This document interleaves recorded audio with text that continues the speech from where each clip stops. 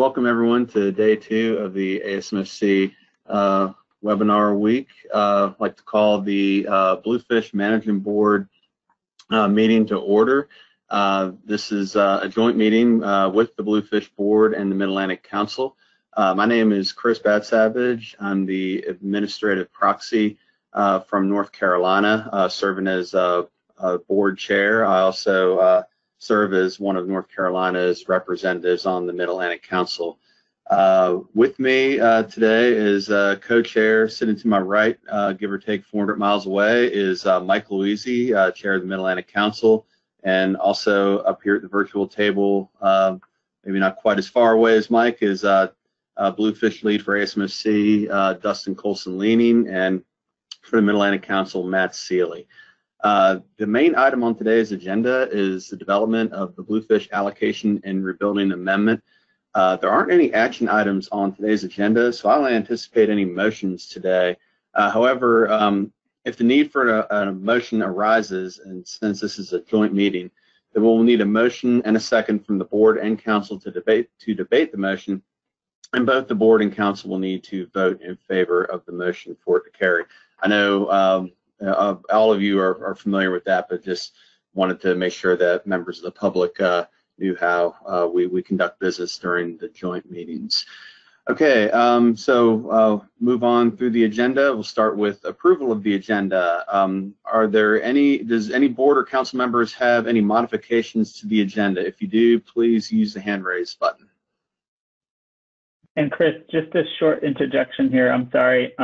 We just were hoping to read out a few names of commissioners and council members who may be in attendance who haven't accounted for yet. If you don't mind us doing that at some point soon. Okay, actually, yeah. I mean, I guess we'll just double check, make sure there's no changes to the agenda, and after that, we'll go ahead and do that. So, Tony, does anyone have their hand up for any modifications to the agenda? I do not see any hands raised. Okay, great, thanks. Yeah, so Dustin, if you want to go ahead and just check through the names. Yeah, thanks, Chris, and sorry for the interruption before. So looks like we have most of everyone here. So please do just raise your hand so we can notify our staff to unmute you if your name is read out.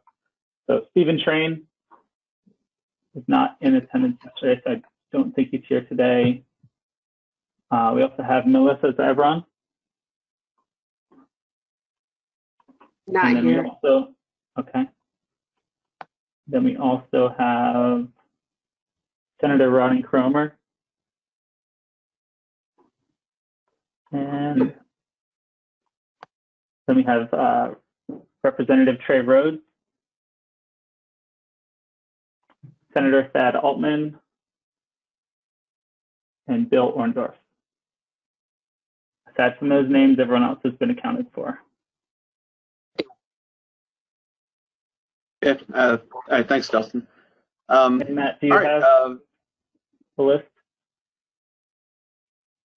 Yeah, this is Matt Seeley. I have the list in front of me. I believe for all voting members of the council, I believe that everyone is in attendance.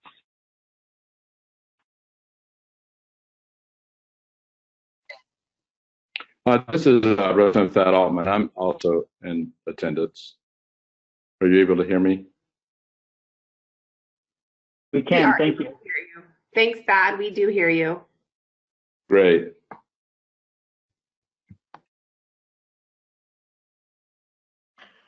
All right.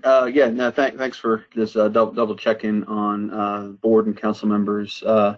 All right, moving on. Next is approval of the proceedings from the February board meeting. Does anyone have any changes to the minutes that were included in the briefing materials? Any hands raised for that, Tony? No hands are raised. Okay. All right. Well, then we will consider those approved. All right. Next item is to review the public comment summary on the Bluefish Allocation and Rebuilding Amendment, Public Information and Scoping Document. Dustin and Matt will present a summary of the scoping hearings and comments, as well as present information on the FMAT and PDT meeting, where they reviewed scoping comments and provided recommendations on the scope of the amendment. So Dustin and Matt, the floor is yours.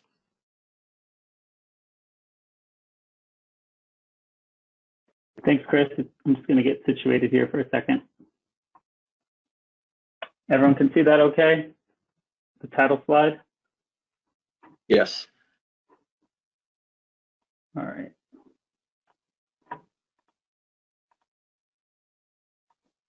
All right, well, thanks everybody for joining us on our first stop on our virtual meetings for the joint meetings. And thank you to Tony for checking to make sure everyone was here this morning. I know that's a daunting task given that we have so many people in these joint meetings. So today I'll begin with a recap of the scoping comment summary. First by recapping the amendment goal and our current timeline, followed by a review of the public comment summary. Afterwards, Matt will present the FMAT report, and then we'll open up the meeting for a board and council discussion on the amendment. And our objective today is to receive guidance on the scope of the amendment so that the FMAT can focus their attention on specific issues for further development. And I just want to check, is my sound okay? Yes. All right, perfect. All right. So the goal of this amendment is to review and possibly revise the allocation between the commercial and recreational fisheries and commercial allocations to the states. And this action is also needed to rebuild the bluefish stock, avoid overages, and achieve optimum yield, prevent overfishing, and reduce the need for quota transfers. While not a complete timeline, this shows some of the big steps taken thus far in blue, followed by upcoming big steps in the amendment process in green. As a reminder, the amendment was initiated in December of 2017, and the first round of scoping happened that summer. Most comments received supported status quo or delaying any changes to the FNP until after the MRIP estimates were incorporated into management. The 2019 operational stock assessment indicated that the stock was overfished, and NOAA released the overfish designation in November of last year. This began the 2-year countdown for when a rebuilding plan must be implemented. And so supplemental scoping was held in February and March of this year. And today we'll be presenting the scoping comment summary. Our hope is that draft management alternatives will be refined in June and approved in August, which will give staff just enough time to develop the public hearing document for approval in December. The goal is to have final action in the spring of 2021 so that the rebuilding plan can be implemented by the spring of 2022. So the supplemental scoping period occurred in February and March, and 11 hearings were held from Massachusetts to Florida. Staff recorded a total number of 273 comments received in writing and in person at hearing. And the public was asked to comment on 5 issues that were defined through the first round of scoping, in addition to the new issue of rebuilding the stock. And as a reminder, these issues are the fishery management plan goals and objectives, the commercial and recreational sector allocations, the commercial allocations to the states, transfers, including both the recreational to commercial sector transfers and the commercial state-to-state transfers, the rebuilding plan, as well as this issue 6, other issues, which is used as a placeholder to gather additional information from the public on any management issues that they felt needed to be addressed through this action. So Amendment 1 established the following goals and objectives. In short, the goal is to conserve bluefish along the Atlantic coast, and the objectives include increasing understanding of the stock, providing the highest availability, providing for management cooperation, and preventing recruitment overfishing and reducing waste. The majority of comments supported revision of the current FNP goals and objectives and called for inclusion of new considerations. Some of these suggested revisions include accounting for the needs of the bait and snapper fishery, emphasizing the importance of shore-based fishing, and encompassing environmental conditions and shifting baselines. There was also a call to maximize abundance and the importance of reflecting the value of the bluefish to the recreational fishery in the intrinsic value of a released fish and the importance of catch and release to the fishery. So issue 2 covers the commercial and recreational allocation, and many comments here supported status quo. As you can see up there on the top of the table, 17 comments received supported status quo. Reasons for status quo included just general disbelief in the new MRIP estimates, a desire to prevent any reductions to the commercial quota, and the reasoning that no change to the allocations should be made as long as the ability to transfer quota between the recreational and commercial sector remains in place in the plan. And then 5 comments received supported updating the time series and using revised MRIP data to generate new sector allocations. And several of those comments called for the most 10 years of data to be used as the baseline.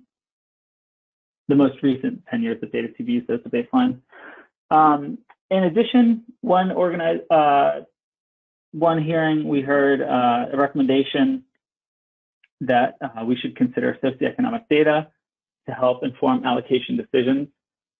And this was also followed up in a letter from an organization. And those who spoke in support of catch-based allocation said that a landings-based allocation ignores the catch and release nature of the fishery, and as such should be updated with catch-based allocations. Allocation should not ignore the conservation decisions made by thousands of anglers who decide to release to be good stewards of the fishery, was their argument. 1 second, my screen is frozen.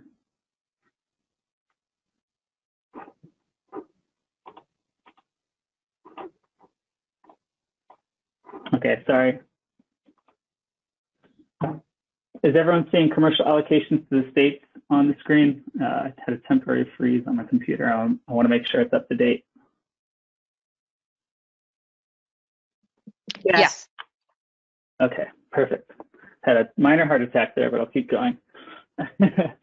So commercial allocations to the states is issue 3, and public opinion was split on this issue.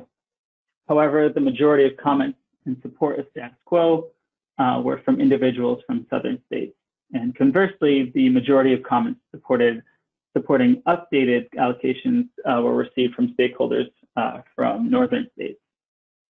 Several comments desired status quo until at least the stock is rebuilt, and other comments in support of status quo preferred to utilize transfers rather than reallocate quota.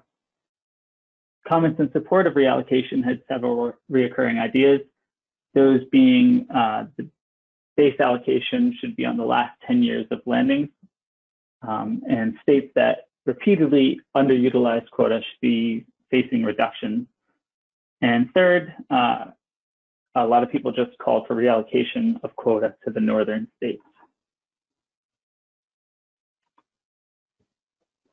So issue 4 covers the quota transfer processes, and the public commented on both the recreational to commercial sector transfer as well as the state-to-state commercial transfers. Public opinion was split on this issue as well, on allowing transfers from the recreational to the commercial sector, with slightly more commenting in opposition to the transfer. Those who commented in opposition said that sector transfers increase fishing pressure on the stock and goes against the catch and release nature of the fishery. A few comments were simply asking for no transfers while the stock rebuilds, and a possible continuation after it's rebuilt to the target. A suggestion was also made to make sector transfers bidirectional to allow greater equity and flexibility within the plan. On the flip side, when looking at commercial state-to-state transfers, it's a widely popular tool with 14 comments in support of keeping them status quo and only a few comments in opposition.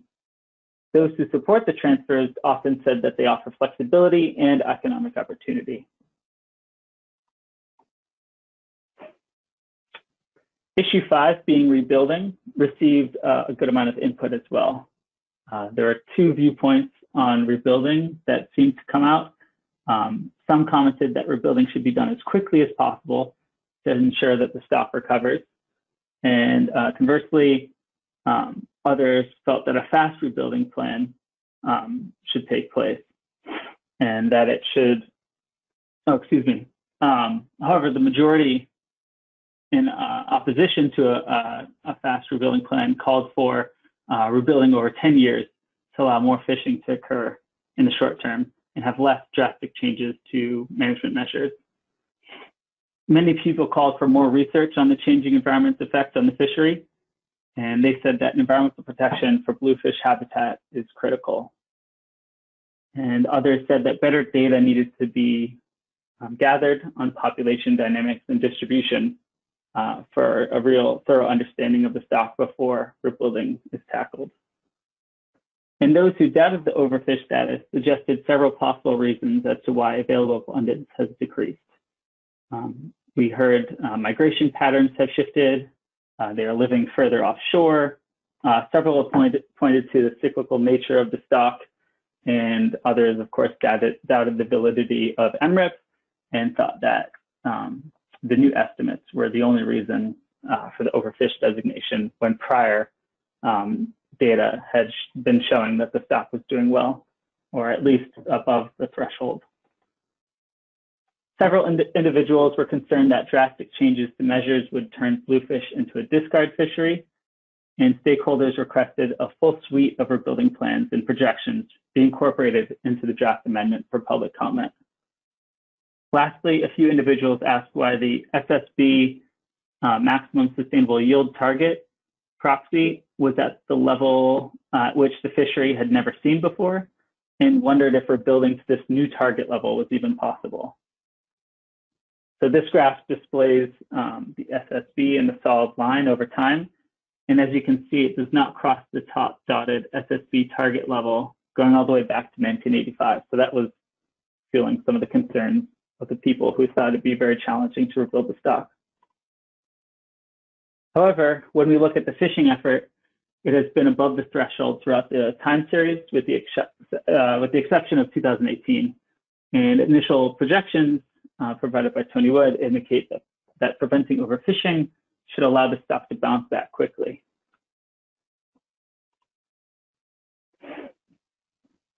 There were a large amount of comments received that did not directly pertain to the established amendment issues, and we attempted to categorize them based on recurring comments here. We received 11 comments on sector separation, which I'll go into greater detail on a later slide. And throughout the scoping process, it was clear that many people don't have faith in the MRIP estimates and the methodology used to produce them. One commenter said that NOAA Fisheries needs to do a better job of outreach about MRIP methods and to stakeholders to increase confidence in the data. And at this same hearing in Massachusetts, there was frustration that there is never an MRIP representative at public hearings. The vast majority of comments received on bag limits were in favor of increasing the bag limit, most likely a reaction to the pretty significant decrease in the bag limit that happened very recently. There were also a large variety of other comments, many of them only one or two on a particular concept, and many of them were observations out at sea. I'll display some of the common themes on the next slide. We had comments on adding a minimum size limit, often for the protection of the fishery in hopes that it would rebuild quicker. A lot of comments talked about identifying the intrinsic value of fish left in the water, as well as the catch and release aspect of the fishery. A lot of people called for maximizing abundance and addressing discard mortality assumption rates. There are a few comments in regards to looking into ecosystem-based management, something which we could potentially look into incorporating into the FMP goals and objectives. And again, people called for more research on stock dynamics. A few said close the fishery entirely until it is rebuilt. And then we also received a request from the Georgia Department of Natural Resources to consider the inclusion of de minimis status for the recreational fishery in the amendment.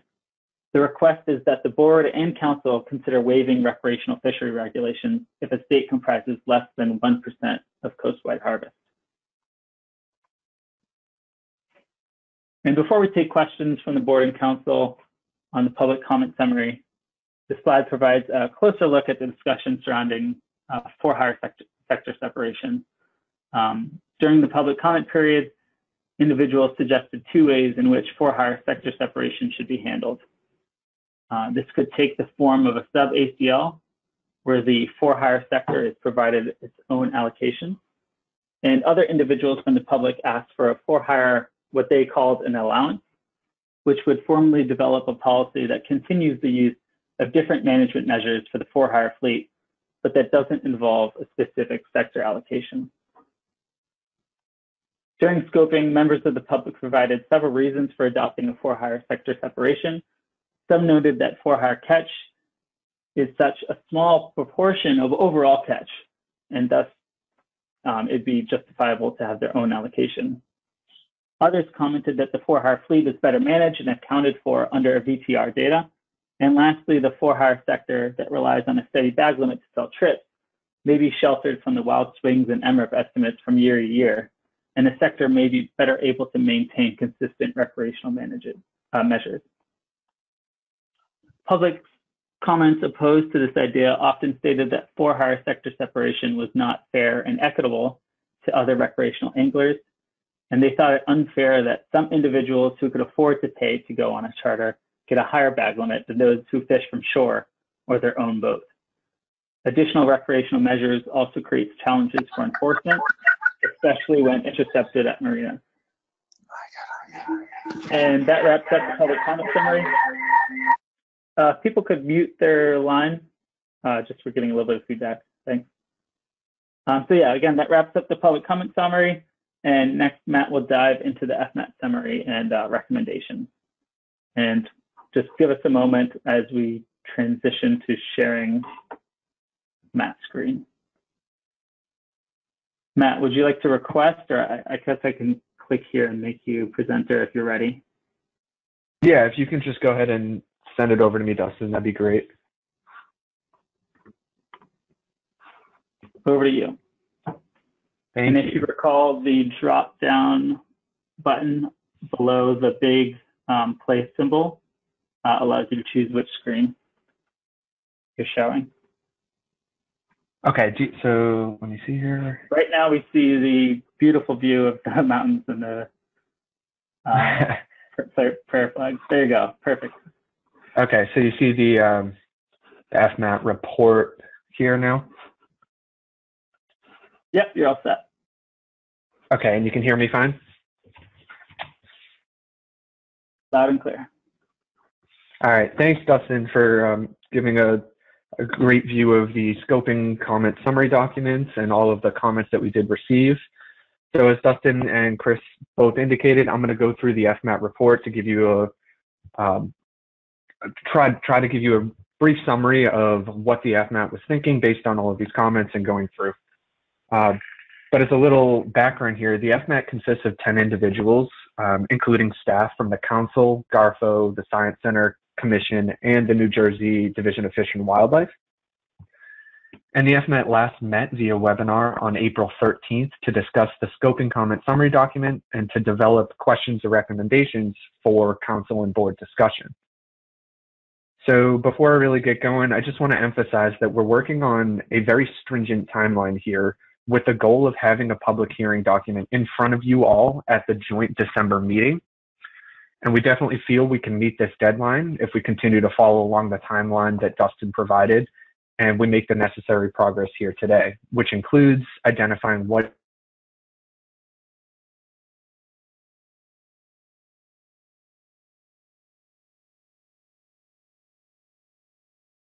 Matt, we lost you.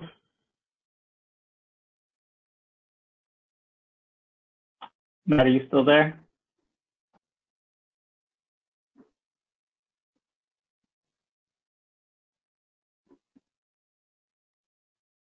Matt, if you have a headset on, maybe it stopped working.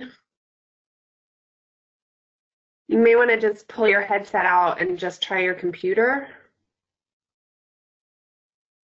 Uh-oh, I don't know if he can hear us. I know. Hold on. I'm going to call him. Slack him, whatever that chat is you guys use. I don't even know if he's going to notice that. Yeah, 1 second. I'm just going to. You probably won't notice something on the computer. Someone may have Set that will go through revisions.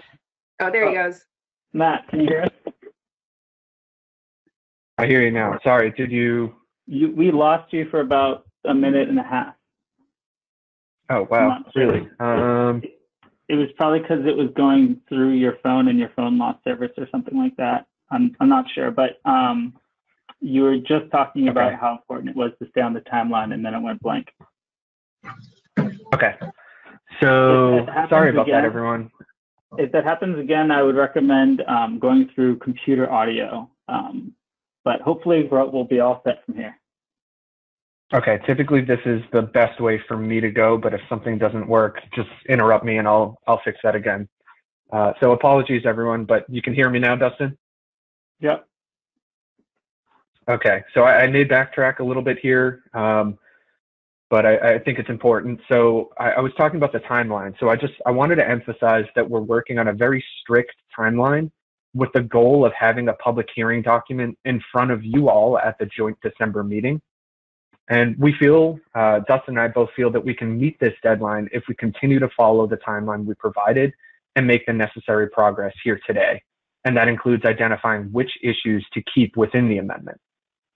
So I'm first going to go through the whole presentation issue by issue, and then I'm going to return to each slide that indicates action items need to be addressed. And as Chris Batsavage indicated earlier on, these action items are mainly points of discussion. We want to, hear what the council and board think. We don't necessarily need motions to move forward with things. We just need those recommendations. But again, just please keep in mind that the goal here is to identify which issues to include in the amendment and have the FMAT further pursue. So Dustin, just checking in, are you still following along? Yep, we're still with you. All right, thanks. So the first issue discussed by the FMAT was the Fishery Management Plan, the FMP goals and objectives. Similar to how other FMP amendments have addressed goals and objectives, the FMAT here plans to recommend one alternative in addition to the status quo FMP goals and objectives. And this is intended to be a working set that we'll go through with revisions at each meeting as we continue to discuss alternatives. So since this action item will continue to be a work in progress, I don't plan to dwell on the current proposed language. However, if you have had a chance to review the briefing materials, you may already have suggestions or revisions that we would appreciate hearing once we come back to each of these items. And if available, the FMAT is requesting input on if there are important aspects of the fishery that are not currently captured by the proposed goals and objectives, if a goal and objective should be removed entirely, or if there's any recommended revisions that you do have. So here, I understand there's a lot of text. This is here mainly for me to come back to if we do decide to dive into things. This is also in the briefing materials, but so I don't really want to dwell on these in detail right now. However, as I indicated in the last slide, if anyone has any additional input, we'd love to hear it when we return to this item. But just to give you a little bit more detail, we have broken up these goals and objectives into kind of subcategories where the goals here are the overarching aspects we're trying to achieve. The objectives are the steps we can take to ultimately reach our goals.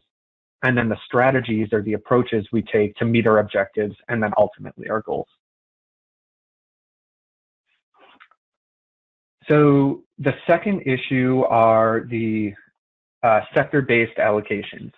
And you all have probably seen this slide before, indicating that the original FMP back in 1990 set the allocations at 80% recreational and 20% commercial of the total ACL. And then that was revised through Amendment 1 in 1999 that set the allocations to be 83% rec and 17% commercial, developed with data from 1981 to 1989. And the table on the bottom here shows a variety of different time series using both the new and the old MRIP data. And if you reference the Amendment 1 column under the old MRIP numbers, you'll see that that's where the 83-17 allocation is developed from. And if the new MRIP data was used for that same time series, the allocation would be closer to 90% recreational, 10% commercial. And then you can see what the other time series look like when you use the new MRIP numbers as you continue across the table.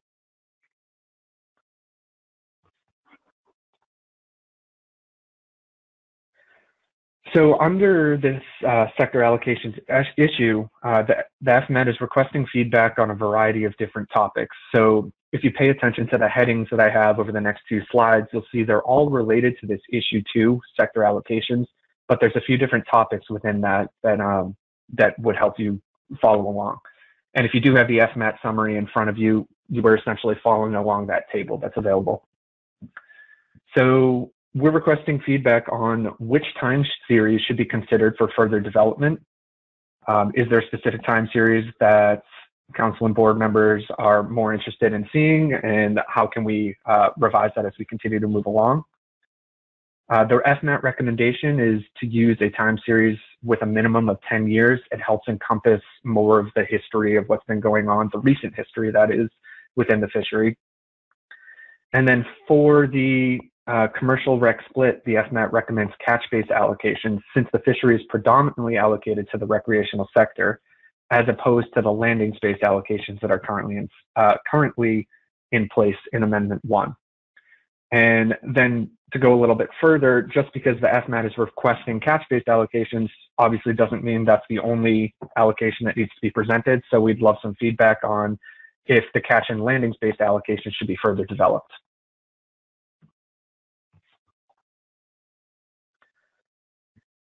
So still under the same issue, the commercial and recreational allocations, but now focusing a little bit more to help us understand how to develop these alternatives, we need to talk about discards.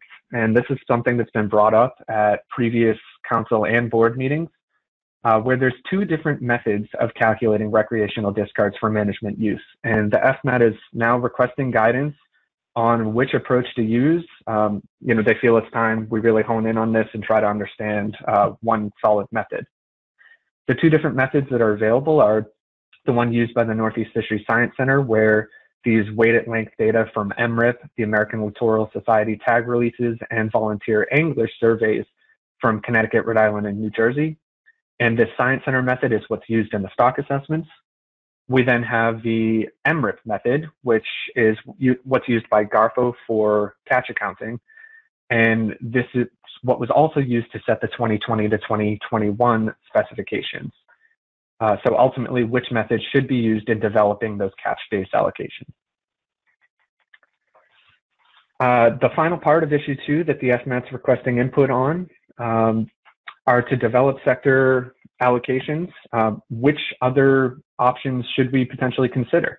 There's a few different options that were proposed that have not really been, dove into yet. Those being a trigger-based approach.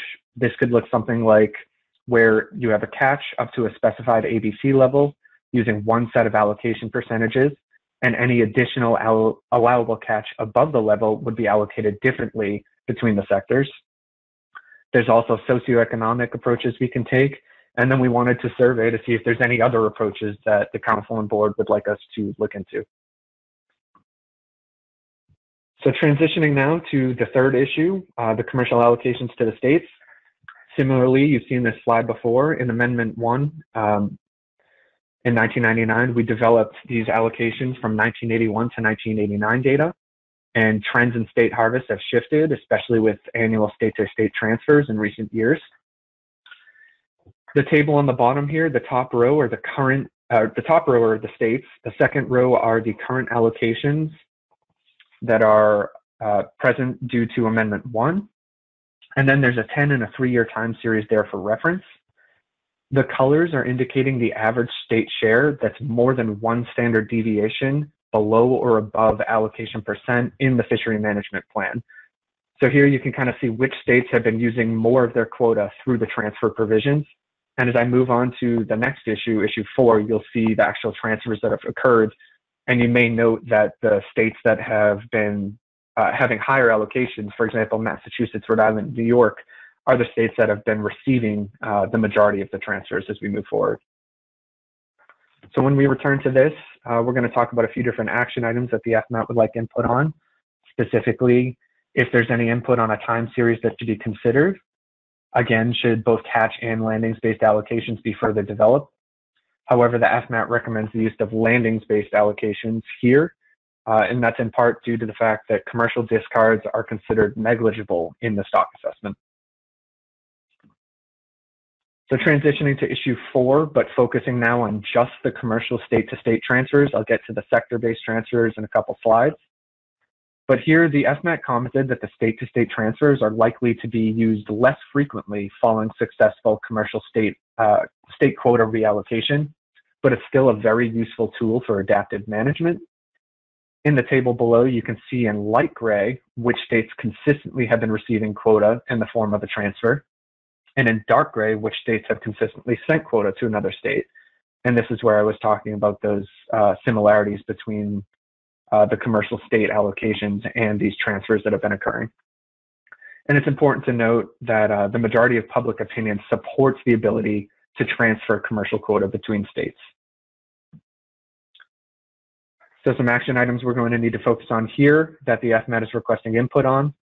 Should this management tool be further developed? If so, how? And do we not want to adjust this provision because it's been a great tool that we've been able to use? So now focusing on the sector transfers, this is part of issue 4. I really like this table. I know there's a lot of information on here, but since everyone's in front of their computers, we figured it may be a good representation here. This table is showing all of the sector-based transfers from the recreational to the commercial fishery since 2000. The red rectangle around the column all the way to the right is there to highlight the percentage of the transfer that is actually used. So as you can see in recent years, the percentage of the transfer used is much lower than what has been utilized further back in the time series. And at times a transfer occurs even when the commercial sector did not land the initial commercial quota. So this indicates that the transfers were not utilized as much as in the years past.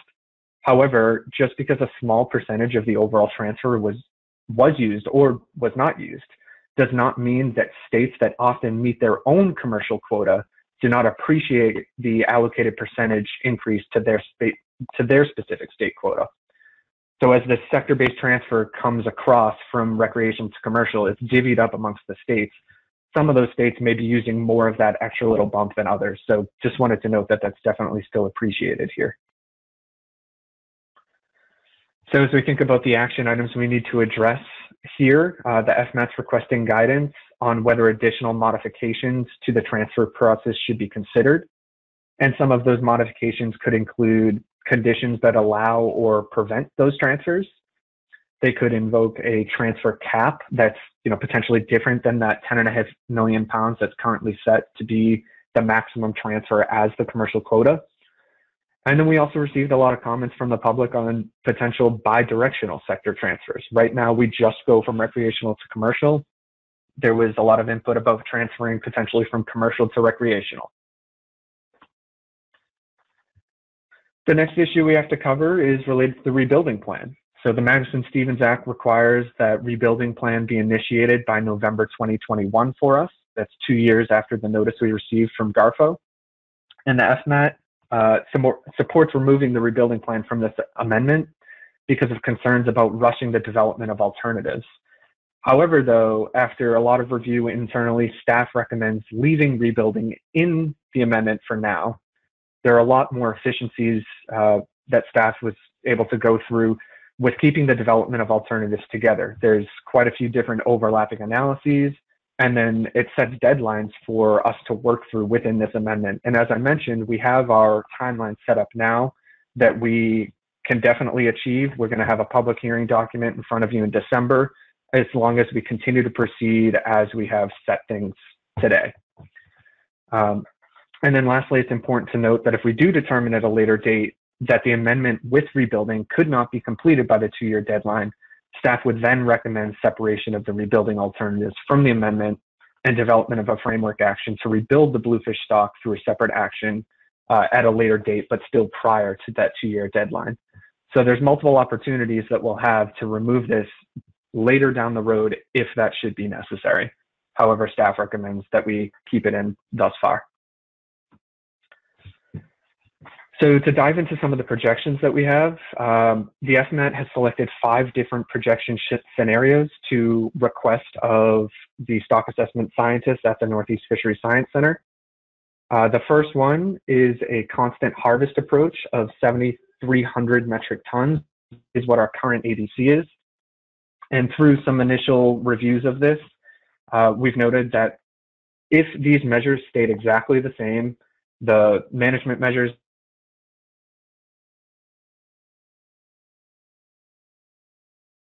variety of initial assumptions, but that would get us to the estimated SSB, the spawning stock biomass, our target of over 200,000 metric tons.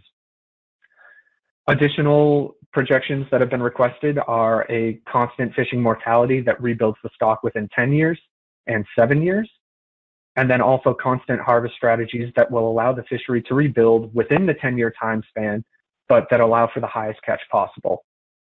And then finally, the council has a risk policy that we have to follow. So we are requesting a projection that follows that risk policy, which is a rebuilding strategy that utilizes the P-star approach. And this considers the risks of overfishing given the current stock biomass compared to the target biomass. So the action items we need to target here are additional projection scenarios needed. Do we want to review anything else? And then should the rebuilding plan be removed or kept within the amendment? I'm nearing towards the end here as I get into issue 6, but there's 2 main topics that the FMAT focused on. And the first here is sector-specific management uncertainty.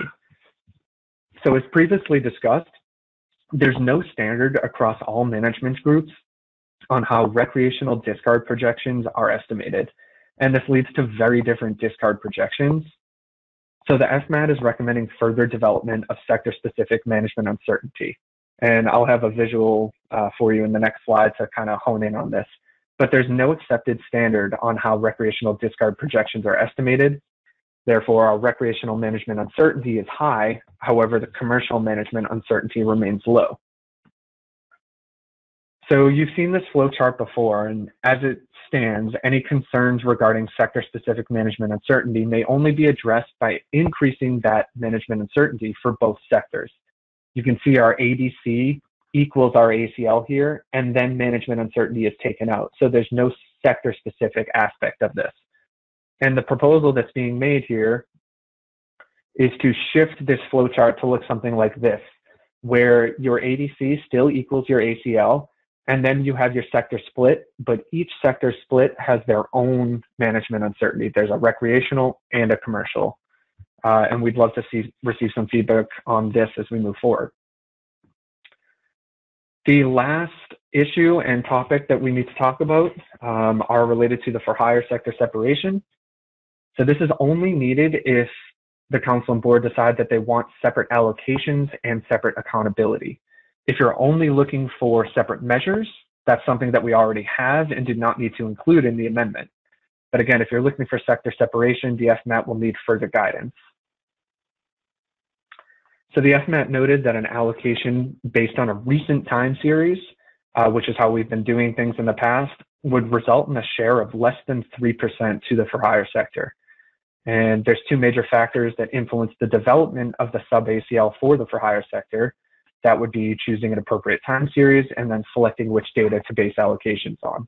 However, again, we may not need to have separate allocations because we do have these separate measures which have been developed and revised through specifications and will continue to be developed and revised through specs as we need to remain under, try to target our ACLs.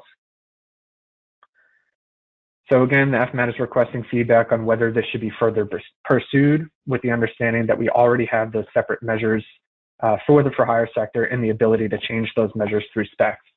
So remove this, pursue it further. Our allocations, again, can be based on landings and catch. And then the sector allowance, it's beneficial to further develop a policy on how separate measures are developed. There's different aspects of accountability, et cetera. And then the FMAT is concerned about, obviously, the fair and equitable access across user groups. So it's something we need to keep in mind. And now the last slide, just next steps and questions. As Dustin indicated, we have a timeline set. It's a very strict timeline that we can definitely meet to have our public hearing document prepared by December. As you can see, the FMAT is going to continue to meet. We'll present draft alternatives in June, refine them in July. August, we'll present those to you and hopefully approve for a public hearing document, and then actually have that document in front of you at the joint December meeting. And with that, Mr. Chairman, that concludes the presentation. I believe Dustin and I would first, if it's okay with you, accept questions on the presentation itself first. So thank you. Yeah, thank you, Dustin and Matt, for the very comprehensive presentation on the scope and comments and the FMAT recommendations and feedback they're seeking. So yeah, I will open it up to the board and council for just questions on Dustin and Matt's presentation. Not looking for any input on specific issues at this time. That'll be coming up after this. So anyone have any questions? Chris, I'm going to read the names that I see with hands raised. And of course, if you, for the commissioners and council members for now, and if you don't hear me call your name, please somehow indicate either by speaking up or whatnot if repeatedly I don't call your name. So I have John McMurray, Tony DeLernia, Joe Semino, Peter Defer, and Adam Nowalski. All right, thanks. So we'll start with John McMurray. Thank you, Mr. Chairman. I had a question about the catch versus landing-based allocations. And it was mentioned that the catch base captures the catch and release aspect of the recreational fishery. But what exactly does that mean? It just captures dead discards, or it captures all releases? I can take that one. So this is, yeah, go ahead, Dustin. Yeah, so in terms of commercial recreational allocations, if you base allocations on just landings, you're looking at what dividing up the fishery based on what people are taking home with them. But I guess the argument from a few commenters was that the fishery itself is of greater importance to recreational fishermen than it is represented by just a landing-based allocation, because you have all of those fish that were released. Some of those fish die. There's a discard mortality ratio. So typically, as is the case with scups being an example, allocation is based on landings plus dead discards. There is the potential for looking at all discards. However, to my knowledge, that isn't as common practice, but it's a possibility. Okay, so I'm sorry, Mr. Chairman, can I ask a follow-up? Yeah, sure, go ahead. So just trying to understand what you said, it could be landings plus dead discards or landings plus all releases when you're considering different allocation scenarios. I believe so. However, standard practice using SCUP as an example looks at landings plus dead discards. And in that sense, if you do a catch-based allocation, there's incentive to reduce your dead discards, to practice better management, better release practices, such as circle hooks and so on, which would help reduce that discard amount and be able to utilize more of your quota in landings instead of dead discards. That was useful. Thank you. Thanks. I think next is Tony DeLernia, and I forget who is on deck. Thank you, Mr. Chairman. I have a couple of questions regarding the release mortality, and I may have a follow-up after I receive my answer, if I may, Mr. Chairman. Matt, could you just please review again how the release is calculated by both the Fisheries Science Center I think we have two methods of, you mentioned two methods of calculating release, or two values that are used. There's a value that's generated by a Northeast Fisheries Science Center, and a second value that's generated by the MRIP process. Can you please review for me what goes into the development of each of those different values? Yeah, Tony, thanks for your question. That is a great question, a very important topic for us. And just before I answer that, I do believe we have Tony Wood on the line, who is the stock assessment scientist at the Northeast Fisheries Science Center.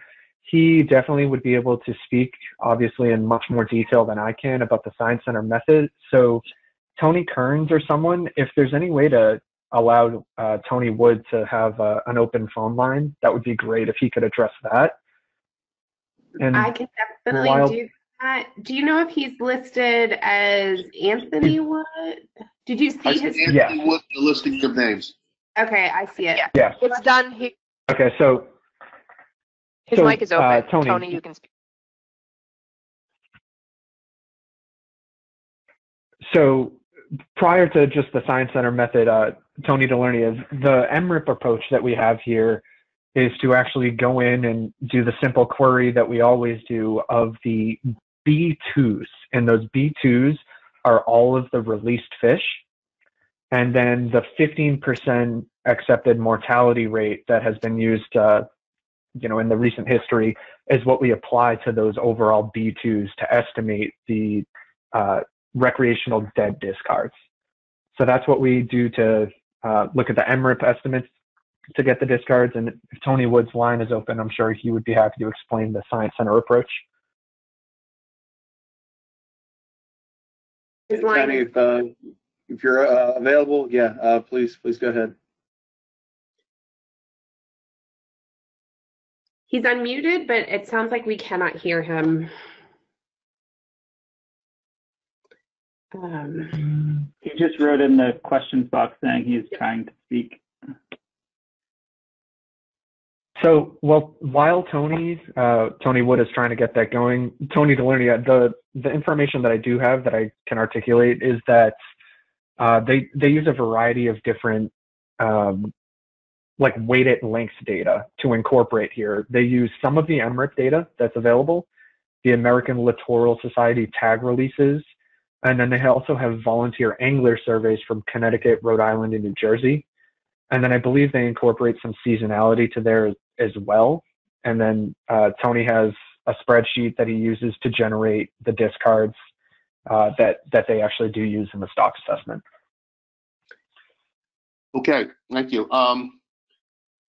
First of all, I'd like to point out that using the data that the Northeast Fisheries Science Center process will skew the number of fish that are released for two reasons. Number one, using the American Littoral Society information, that society is one which is devoted to and promotes and is most recognized for the process of catch and release fishing. Their current website lists that there are approximately 1,000 of their members are active taggers, and that 15,000 tags a year are typically deployed. So I don't believe that's representative of the bluefish fishery coastal wide. I believe that skews the release data significantly. Also, if I recall from a previous council meeting when there was some discussion regarding the volunteer tagging program, I seem to think that the number of individuals involved in that voluntary tagging program, Connecticut, Rhode Island, and New Jersey, was low. And if it was so low, I remember thinking to myself that it's probably statistically insignificant. So it's for that reason that I would continue to support using, although I don't really like MRIP, I believe of the two processes, I believe the MRIP data is less biased in coming up with a post-release mortality. Thank you, and I'll mute myself unless there's any questions. Thank you. Yeah, thanks, Tony, and we will certainly talk a little bit more about that, as well as the other action items that the FMAT is looking for from us today. So, Tony, Kearns, who do we have next on the queue? Yep, Tony Wood is. I think we have Tony Wood connected, and Tony Delernia, your mic is not muted. Just to let you know. There you go, Tony Wood, are you there?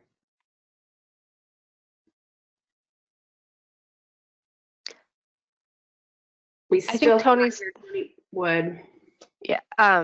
So this is Katie Drew, the commission scientist who works on the Bluefish assessment. Can I just make a comment in response to that question real quick?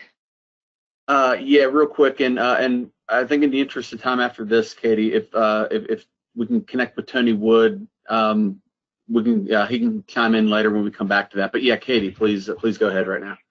So I just wanted to make sure that people understood the difference between what the Science Center is doing and GARFO is doing is not about the total numbers of fish released. It's about how you translate that numbers into the weight of fish. And so the volunteer angler programs and the Littoral Society data are strictly going in to help calculate what's the average size of a fish released. And we're using the total numbers and the same discard mortality rate that GARFO is using, rather than trying to calculate a new set of numbers. But because MREP has very limited sample size data on the size of fish that are released, and we know that the size of fish that are released are different than the size of fish harvested, we use a wider range of data to get a better average size. Although we do recognize that, of course, the people who are filling out those volunteer angler logbook surveys and the Littoral Society tagging programs are maybe not as representative of the whole population in terms of the size that of fish that they released. But it's not about coming up with a new number of fish that are released.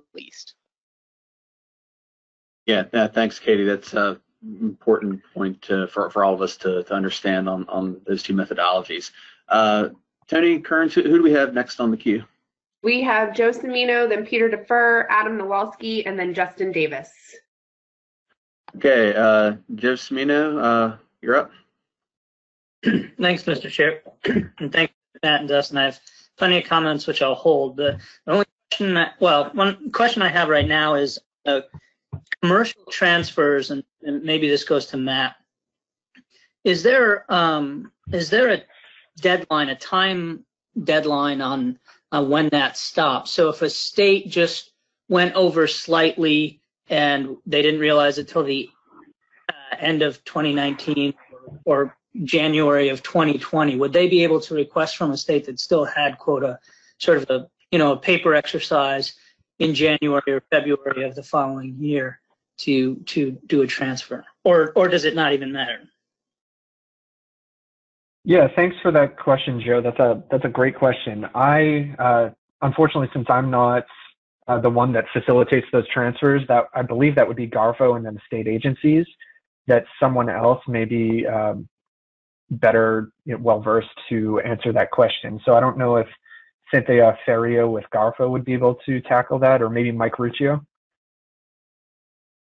Yeah, thanks. If someone from GARFO can answer that question for Joe Cimino if they can. I know, being a federally managed species, there's some restrictions on when quota transfers can happen. Usually December 15th cutoff, but I'll see if someone from GARFO can provide some more information on that. Mike Pitney has his hand raised to do so, I believe. Okay, Mike. Yeah, thanks, Mr. Chairman.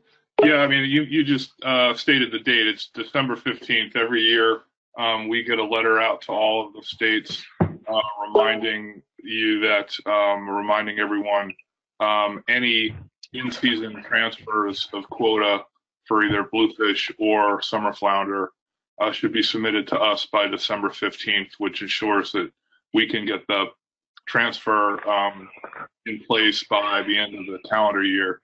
The one accommodation we have for kind of late season or after the fishing year transfers is for any unexpected situations, for vessel safety or harbor safety. So we often get some end of December, a vessel can't land in North Carolina, so it steams into Virginia, and we get a request for a safe harbor type transfer. Those we authorize after the end of the year, but for simple quota management purposes, December 15th is the deadline. Yeah, thanks for that, Mike. Joe, did you have a follow-up on that, or are you good? No, I'm good. Thank you both. Okay. Who do we have up next? And I guess want to remind folks that I guess if your questions, think about the questions you want to ask about the presentation now, then definitely feel free to do that. We'll take a few more. If your questions are probably better suited for providing input to the FMAT, I ask that you hold those so we allow enough time to give Matt and Dustin the input they need to go back to FMAT. So Tony, who do we have next on the queue? We have Peter Defer, Adam Nowalski, and Justin Davis. And Matt Seeley, just a reminder to mute your phone when you're not talking. Thanks, Tony. Sorry about that. Oh, no worries. Peter Defer. Thank you, Mr. Chairman. I have a question for Matt. Matt, you mentioned that I think the FMAT or maybe staff recommended including the rebuilding plan in this amendment action, if I understood that correctly. And could you explain what the advantage to that is and why go through that administrative direction as opposed to a different one? Thank you. Yeah, thanks for that question, Peter. It's you kind of brought up part of it that makes great sense too, is the administrative direction.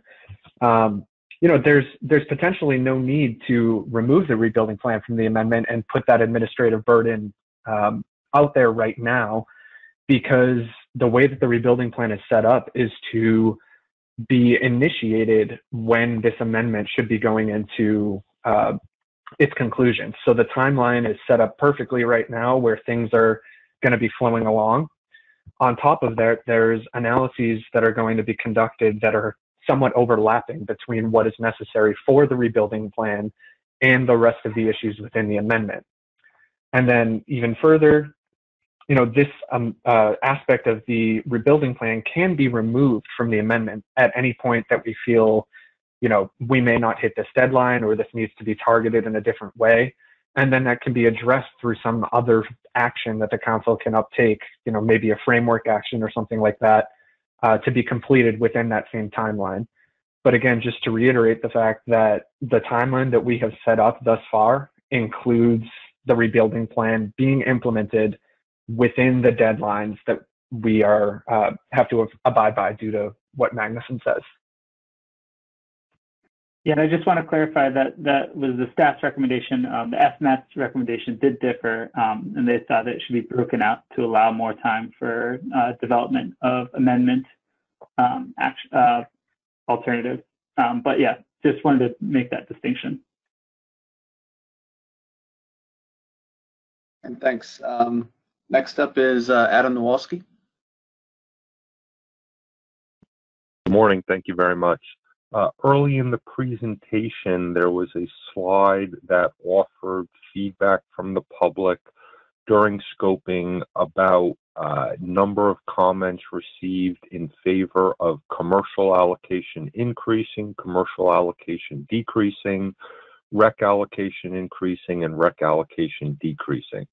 What I noticed is that the number, I would have expected that people that were in favor of one sector or the other have an increasing allocation would have translated to a similar comment related to the allocation decreasing for the other sector.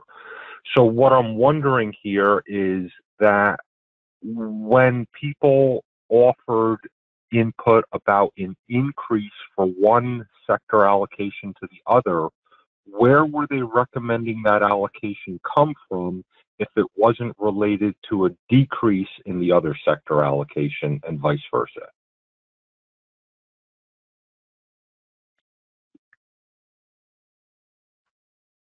Yeah, Adam, do you want me to tackle this one? I can take a first stab at it.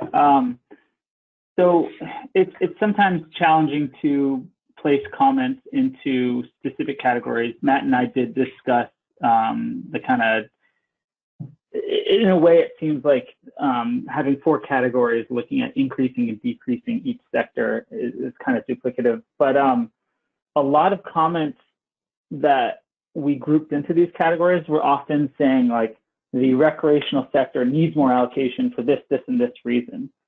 And I don't believe, at least in some of the comments, that they were necessarily saying that the commercial sector should see a decrease while the recreational sector sees an increase.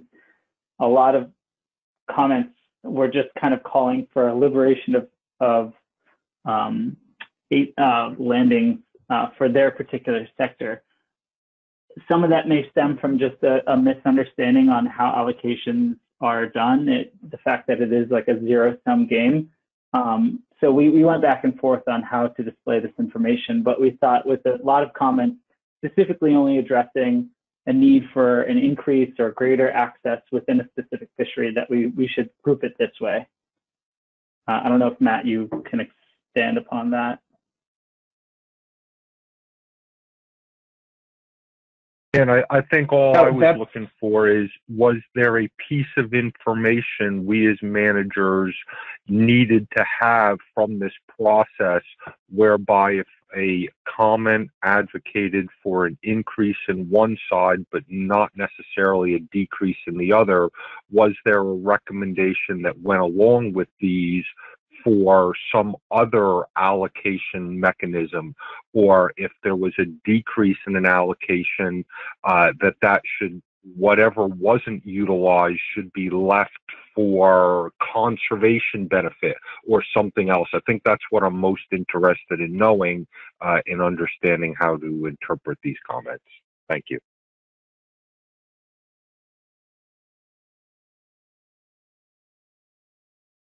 Okay, I don't know, Matt. Yeah, probably won't have a real answer for that. And yeah, it was kind of hard to figure, but I think we'll have to work through that.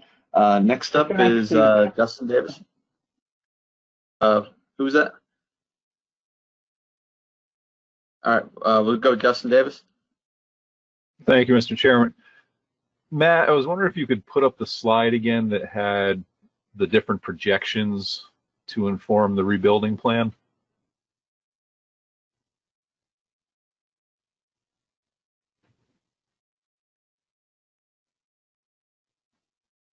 Right. So I'm hoping you could talk a little bit about the difference between a constant F and a constant harvest strategy and how that intersects with the specification setting process and the degree to which either of those strategies are informed by stock assessment updates that might come during the 10-year rebuilding plan.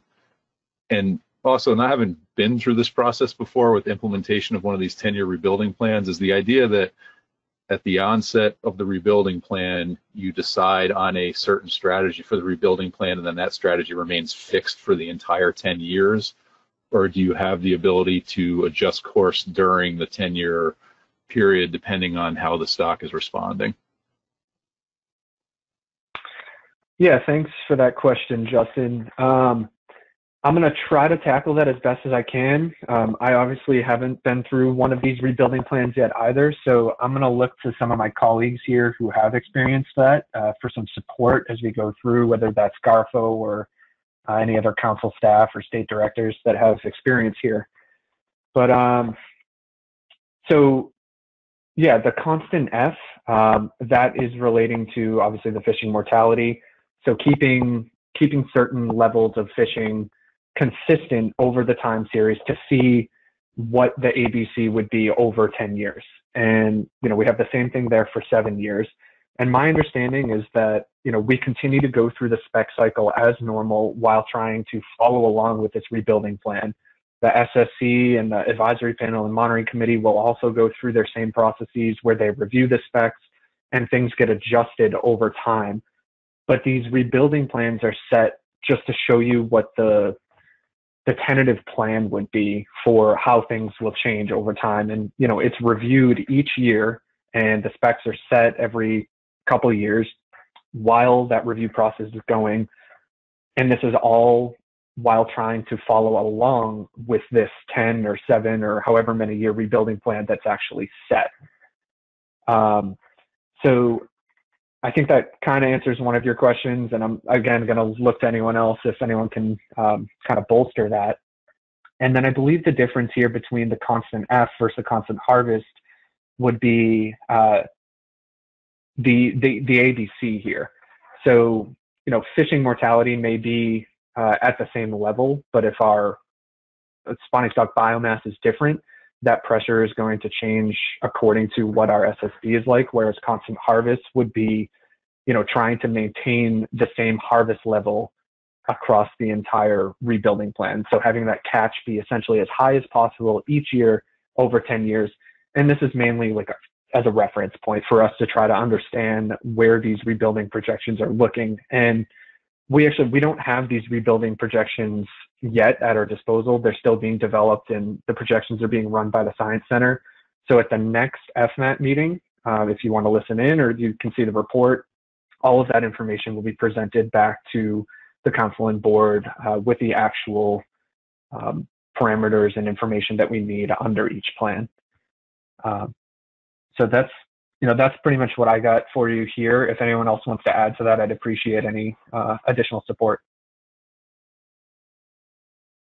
Does anyone else have anything to add on, you know, to what Matt just said? Okay, if not, Tony, anyone else in the queue for questions?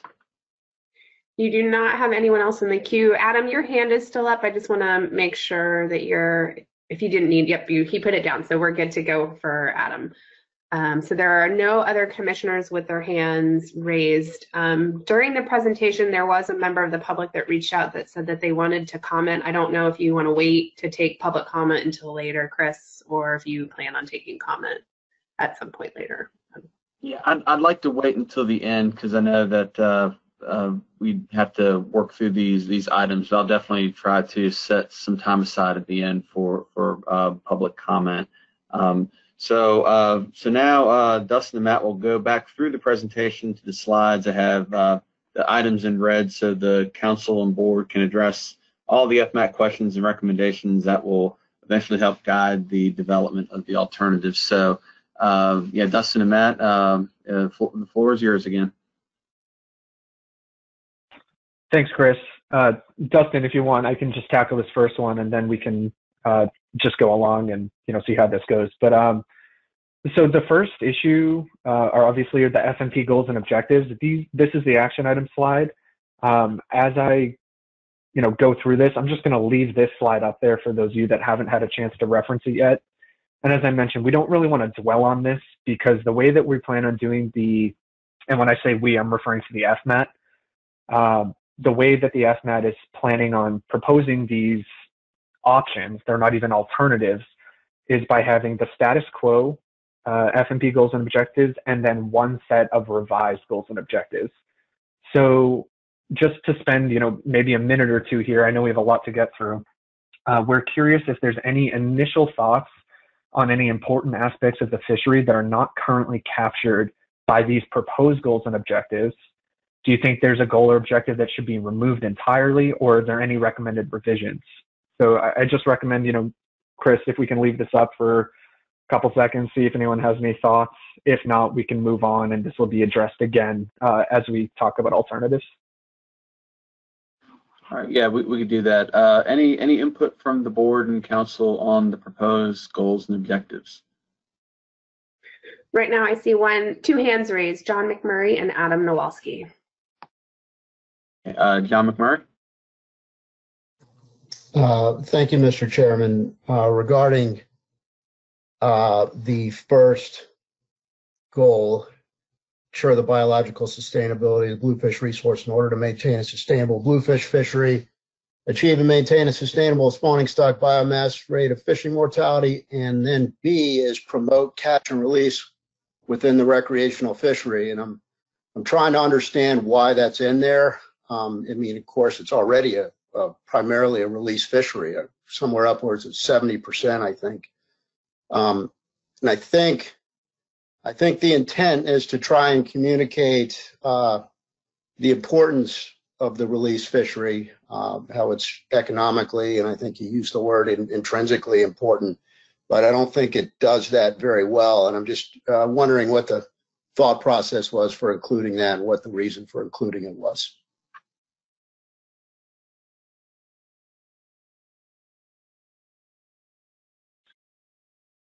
Thanks for that, John. So I think, go ahead, Dustin. Go ahead, Matt. No. I was just saying that I think we got a lot of comments from public scoping about the importance of released fish, and I think just the continuation of, you know, promoting circle hooks or anything we can do to keep discard mortality down, as well as the concept of maybe a catch-based allocation. These are all things that can promote catch and release within the recreational fishery. And I think that's why it was included, since it seemed to be a reoccurring theme.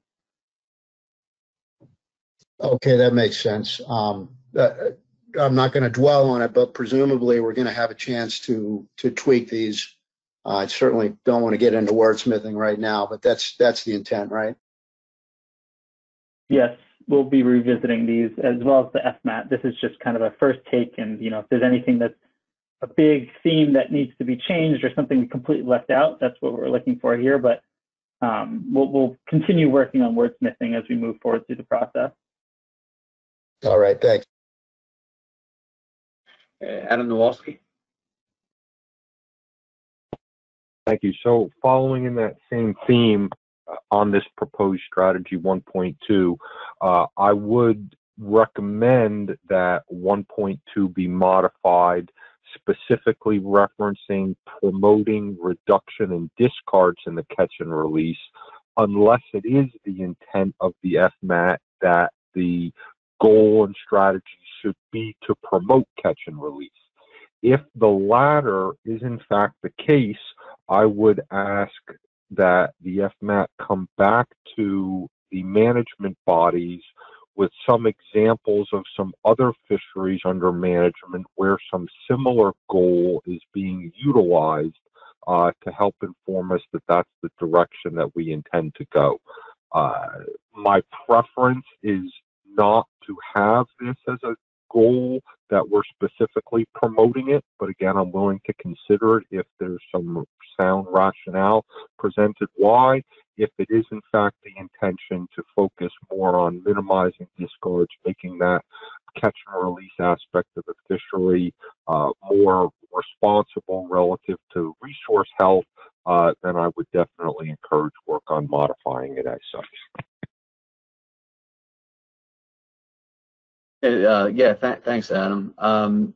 Any other comments, questions, input from the board and council on the proposed FMP goals and objectives? I have Jason McNamee, Phil Langley, Eric Reed, and Tom Fody, and then John McMurray. Again, Jason and Phil had their hands up and took them down. I don't know if it was by accident or not.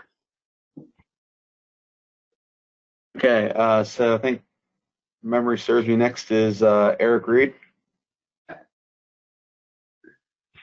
Yeah, thank you, Mr. Chairman. So if we're going to promote catch and release within a recreational fishery, we have to minimize dead discards. I'm following on Adam's point, I guess, but you know, if that language is going to remain, we have to do something to minimize dead discards in a catch and release fishery if we're going to promote that. So I don't see that in here anywhere. Thank you. Thanks, yeah, Eric. that's a great point, Eric. This is Chris. I just want to emphasize, yeah, that you guys are hitting on a great point. This is kind of the feedback that we're looking for here, where you know we're not wordsmithing anything right now, but you're giving us these suggestions on how we can revise this language as we continue to move forward. So thank you.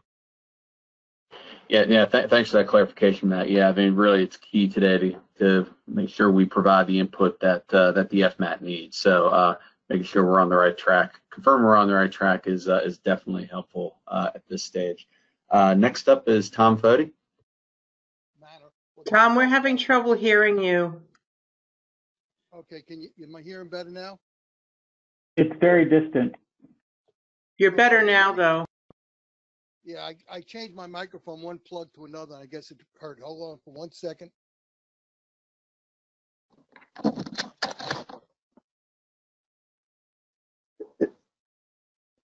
Is that better? Much. Yeah, it's better. Okay. I'm sorry, I put it on a different plug and it wasn't working as well. Basically what I'm saying is we're not in the job of promoting catch and release fisheries.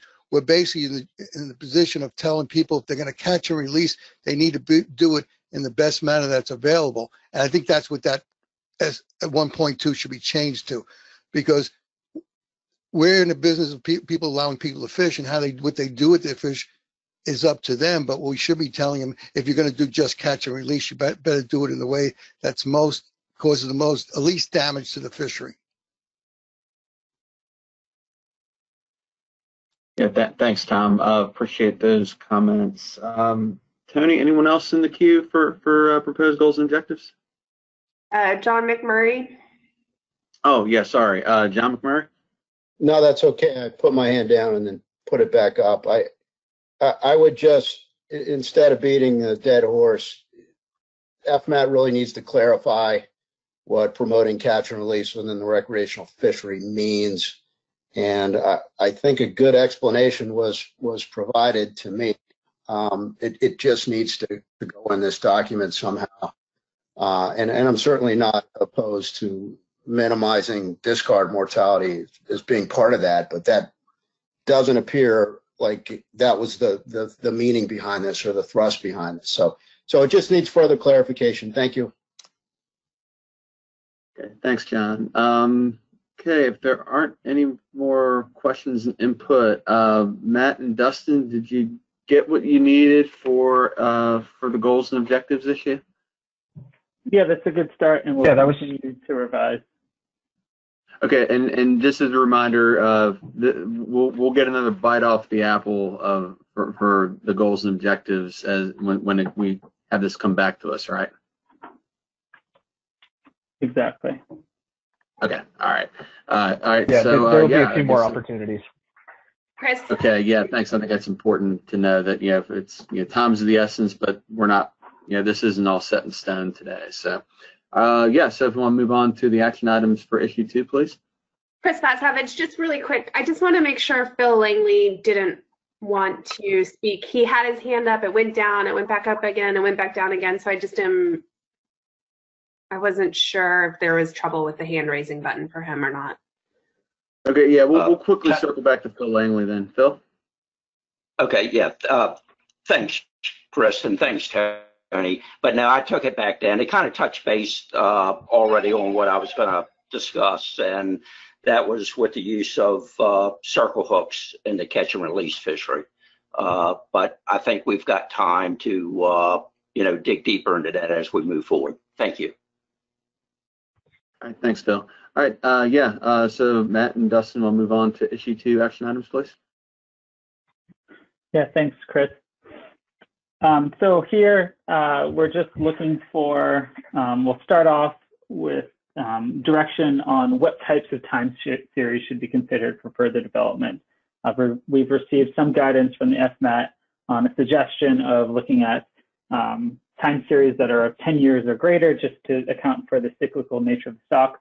But what types of analyses are board members and council members interested in? Are we looking at 3 different approaches where we look at something recent, something over a long time period, or something more just like updating the old base years? So we'll start with that.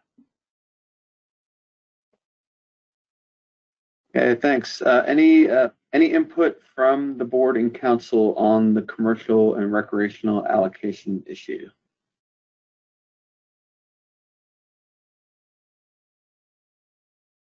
Okay, we have Jason McMee, Tom Fody, and Joe Semino. Okay, thanks. Jason McNamee. Thank you, Mr. Chair. So I had a question about, well, I'll make it as a question / comment. So I take the recommendations of the FMAT in high regard. And this one, I'm struggling a little bit. So I see that they recommend a minimum of 10-year time series. However, given that the majority of this fishery is recreational, and we only have a couple of years where they did the calibration experiment, where we actually have the data is calibrated on actual side-by-side comparisons of the old method and the new method for MRIP. I was thinking that that shorter 5-year time period might be a little bit better because there's more of the, I guess, empirical information between the two rather than just the straight calibration if you extend that time period out. So, so that's my comment. And the question is, did the FMAT discuss that aspect of this at all, or is this more based on the variability? And so the normal concept is with, the more years you lump in, the more it kind of tamps down the year-to-year variability. Yeah, Matt and Dustin, you have any did FMAT talk about that point at all? Yeah, the main consideration there was the year-to-year variability. 5 years is still a decent amount of time. The point that you brought up is a good one, and that wasn't brought up, so that's an important consideration, and we can look into a more recent time series. So appreciate that. If I could follow up, Mr. Chair. Yes, go ahead.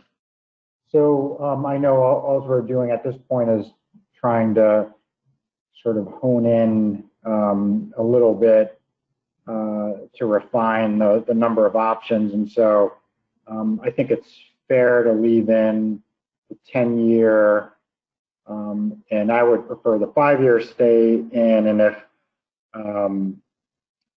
if there was a desire to, I think dropping the longer time period, I'd be okay with that.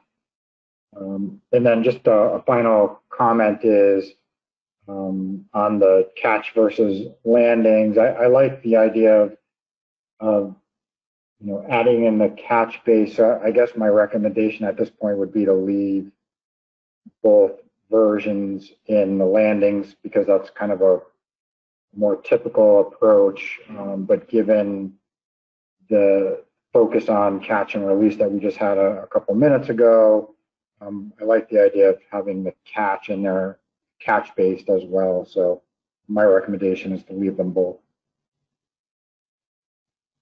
Thanks, Jay. Next up is Tom Fody. Yeah, not surprising. I don't agree with Dustin because I was around when we started putting the Bluefish plan in the late 80s. And at that point, we had a fishery that didn't have recreational or commercial restrictions on it. We just amount of fish being caught. When we started putting the regulations in '95, it affected the catch figures because we put a 10-fish bag limit on the recreational. We confined the commercial to quotas. Then, as we went on, we transferred quotas to allow a bigger catch by the commercial sector. So the only real base years that you have that basically looked at an unrestricted fishery is way back when. It is also interesting that when we put the regulations in place, and if you look at the numbers the chart you put up earlier, back in the 80s, we had these great numbers until 1989 when we started talking about what we were going to put in. And also you see that the fishery started going down dramatically in the numbers of fish. So it wasn't fishing pressure that was pushing it. There was some other reason why whether cyclical or the amount of forage species available, the stock started crashing. So I'm looking at the 30-year, the 38-year table you just put up, and that surely reflects what it was without. Because remember, when we first put the thing, it was a 10-fish bluefish limit in until 2000, and I think it's 3 or 4, when we allowed the states that wanted to go to a 15. So you basically restricted the recreational catch, and then you started transferring unused recreational quota to increase the commercial catch. So anyway, I just figured I'd get that on the record because I always kid Jim McHugh when he put the 10 fish bag limit in and then fish started going the opposite direction. I said, see what happens when you put regulations on the fishery, you start collapsing it. Thanks, Tom. Next up is Joe Semina. Thank you, Mr. Chair. To speak to the slide, I do have some concern with the catch-based, so I would like to see both continue to be developed, although I'll go on record right now as saying that I wouldn't want to leave this meeting without hearing anything other than this needs to be decoupled from the rebuilding plan, which obviously needs to move forward, and we need to spend more time on this. I mean, this is a very tough decision. The majority of people are talking status quo. We're proceeding with 2 other species, or 3 really, that are looking at this, that are pursuing a whole host of different options. And I think really we should be walking the bluefish discussion on commercial and rec along with summer flounder, scup, and sea bass instead. Thank you. Yeah, thanks, Jeff. Tony, any more board and council members with input on this issue? Yep, we have Mike Luisi here. Okay, Mike. Yeah, thanks, Chris. Thanks, Mr. Chairman. To that point that Joe just made, I'm just wondering how this fits in with the commercial recreational allocation issues that we're dealing with, what we're going to deal with after lunch today. And I wanted to put it out there, maybe get your thoughts and maybe staff's thoughts about how we could, I don't know, bring all of this together. I do have concerns that we're going to find ourselves in a place where we're going to be dealing with allocation issues differently between species, and I would prefer, a kind of a standard approach if we're going to make adjustments. But Joe just mentioned it. I wanted to put it out there as maybe get your thoughts. I don't have the luxury of sitting next to you and whispering this to you while we're going through the meeting today. But maybe your thoughts about how this commercial recreational allocation issue kind of couples with the other species that we're dealing with as a joint body, and maybe just put it out there to get some feedback on that. Thanks. Yeah, thanks, Mike. Now, I think it's an important point, and one I know I've thought of, and probably others as well, is we have the same issue for summer flounder, scup, and black sea bass, and the question is it appropriate to have different options or strategies for addressing the commercial and recreational allocations for bluefish compared to summer flounder, scup, and black sea bass, or should they be more aligned? So yeah, I think any thoughts from the board and council on that, to provide the FMAT at this point, I think would be really helpful. So anyone have any thoughts on that? Chris, this is Matt Seeley. May I just add something here? Yes. Thank you. Sorry.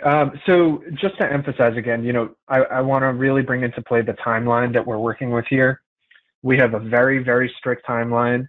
We're following along with it as necessary. The FMAT already has meetings set up as we continue to move along with goals and sub-goals at each point to have all of our alternatives ready, which encompasses all of the necessary action and review and analyses necessary to come up with those alternatives. So, keeping in mind the fact that we do have this timeline, that rebuilding fits within it, and that these alternatives are going to be developed following along with that, the FMAT feels comfortable knowing that we can proceed as is. So I just want to emphasize that and make everyone, comfortable that staff is okay with the associated work that's coming along with this. So thank you. All right, thanks, Matt. Any other input from the board and council on issue 2? You have Tony Delarnia. Thanks. Tony Delarnia? Thank you, Mr. Chairman. I support what Matt just said. I agree with him there. Also, I'd like to point out to something that Chairman Luisi just brought up. I understand the need to try to be consistent across all the fisheries, but when you look at the bluefish fishery, the percentage division between the commercial and recreational is significantly greater than the percentage distributions of summer flounder, scup, and black sea bass. And so while for those fisheries, I could see developing a single policy, as far as the bluefish is concerned, because there's such a large difference in the percentage allocations, I believe it would be appropriate to have perhaps a slightly different policy. Thank you. Yeah, thanks, Tony. Appreciate that comment. And I think, yeah, it's going to be, how we have to look at this is, if we do go a different route from summer flounder, scup, and black sea bass, why is that? What are the differences? And you just mentioned one compared to the other 3 species. Any other council and board members with input on issue 2? I do not see any other hands raised. Okay. Let's see. Matt and Dustin. Let's see. You still need some input on the discard aspect of this, right? Yeah, thank you, Mr. Chairman. We, we still have 2 other slides that are related to issue 2. However, they're, it's still just general input, following along this process that will affect each issue. Yeah, Dustin, sorry to interrupt. Go ahead. No, you got it, Matt. Just some guidance, if possible, on which, since we've received some interest in developing catch-based allocations along with landing-based allocations, some guidance on which method should be used for calculating the dead discards would be appreciated. Okay, thanks. Yeah, and it was question asked about this earlier, and we did discuss this pretty thoroughly at the October meeting, and I think Tony Delarnia accurately described some of the issues with the 2 different methods in terms of who's tagging or who's collecting the fish, where the fish are coming from. Because one issue is the volunteer angler survey and ALS data doesn't cover the entire range of bluefish, and larger bluefish are found in the northern end of the range where the data is being collected versus the southern. The MRIP method assumes that all the release fish are the same exact size as the catch fish, which there's evidence to show that that's probably not always the case. So any input from the board and council on this issue is definitely appreciated. And also too, if Tony Wood is able to get his audio to work, if he wanted to use this opportunity now to provide any clarification for the method that the Science Center uses for calculating the discard estimates, I'll offer that to him right now too. Can anybody hear me? Yes, we can. Yes. Great. Sorry about the earlier issues.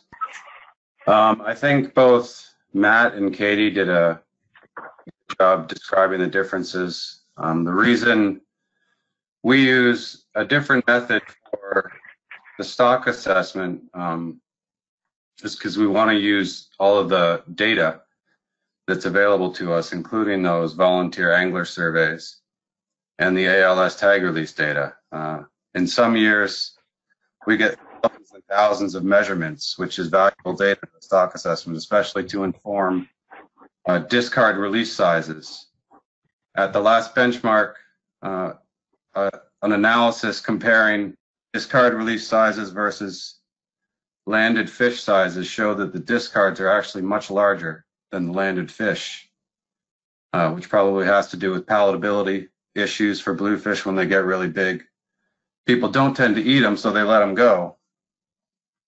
So in order to incorporate all this information into the assessment, we convert those extra thousands of lengths into weights using length weight equations. Whereas for the MRIP method, they're using the average weight of bluefish landed to represent their discard weights. So that's why there's, in some years, there's a huge discrepancy between the two methods. Yeah, thanks, Tony. So I'll go ahead and open it up for comments from the board and council on how to address discards. We have Jason McNamee, followed by Tony Delernia, and then followed by Tom Fody and Justin Davis. Okay, Jason. Thanks, Mr. Chair. This is a tough one. I think in general, the Science Center method is more refined. I think can pick up on, variability that exists on a more, a more refined scale. I have a lot more comfort that that's as accurate as we can probably get with regard to this. However, I also understand the pragmatism of the other approach.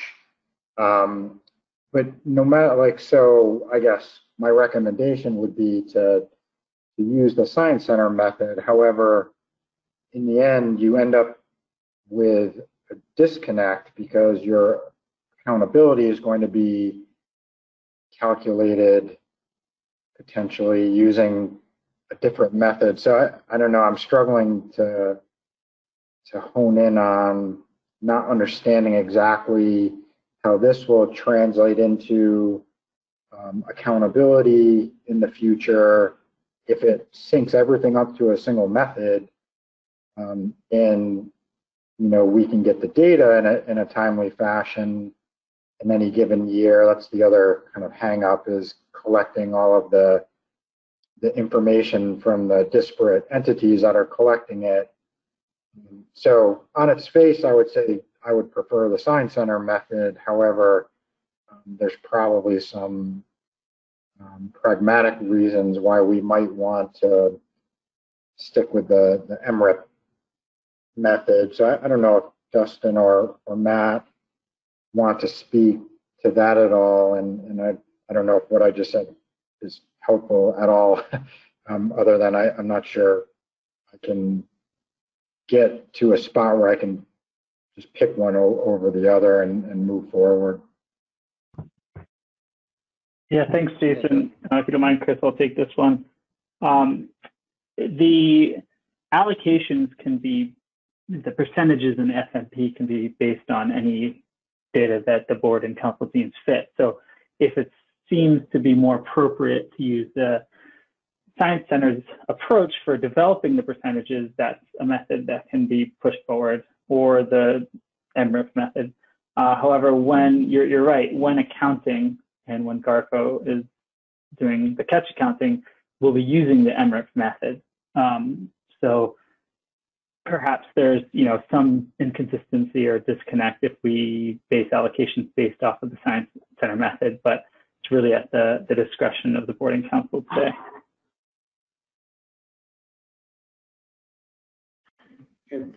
Thanks, Dustin. Next I have is Tony Delarney. Thank you, Mr. Chairman. If I understood Mr. Wood correctly, I just heard him say that the Science Center is not as confident in the MRIP information or data that compared to their own data and information. So again, I just heard the Science Center say, well, you know what, MRIP may not be accurate. If that's the case, I'm going to like to apply that thinking and thought to a lot of other pieces of data that come out of MRIP. Thank you. Yeah, thanks, Tony. And I don't know if the issue is more that there's actual lengths of the released fish from the different volunteer angler surveys compared to MRIP release information, which there are no links associated with it. And yeah, I don't know if we're going to be able to really resolve the differences between the two. I mean, I have concerns with both, quite frankly. And this is probably one of the tougher issues to tackle moving forward for sure. Next up is so do you have a follow up, Tony? Well, I just, again, it's, it's the Science Center saying, well, yeah, I've got some MRIP data, but you know what, we're not going to go with that completely. We kind of don't like that. Maybe we'll substitute our own judgment for some of this. And if that's the new set of guidelines that we're going to operate under, I've got another suggestions regarding MRIP myself. Let it go at that. Don't expect an answer, just an observation. Thank you. Chris Savage, John Hare has his hand up, as does Tony. You may want to go to one of them to respond, perhaps.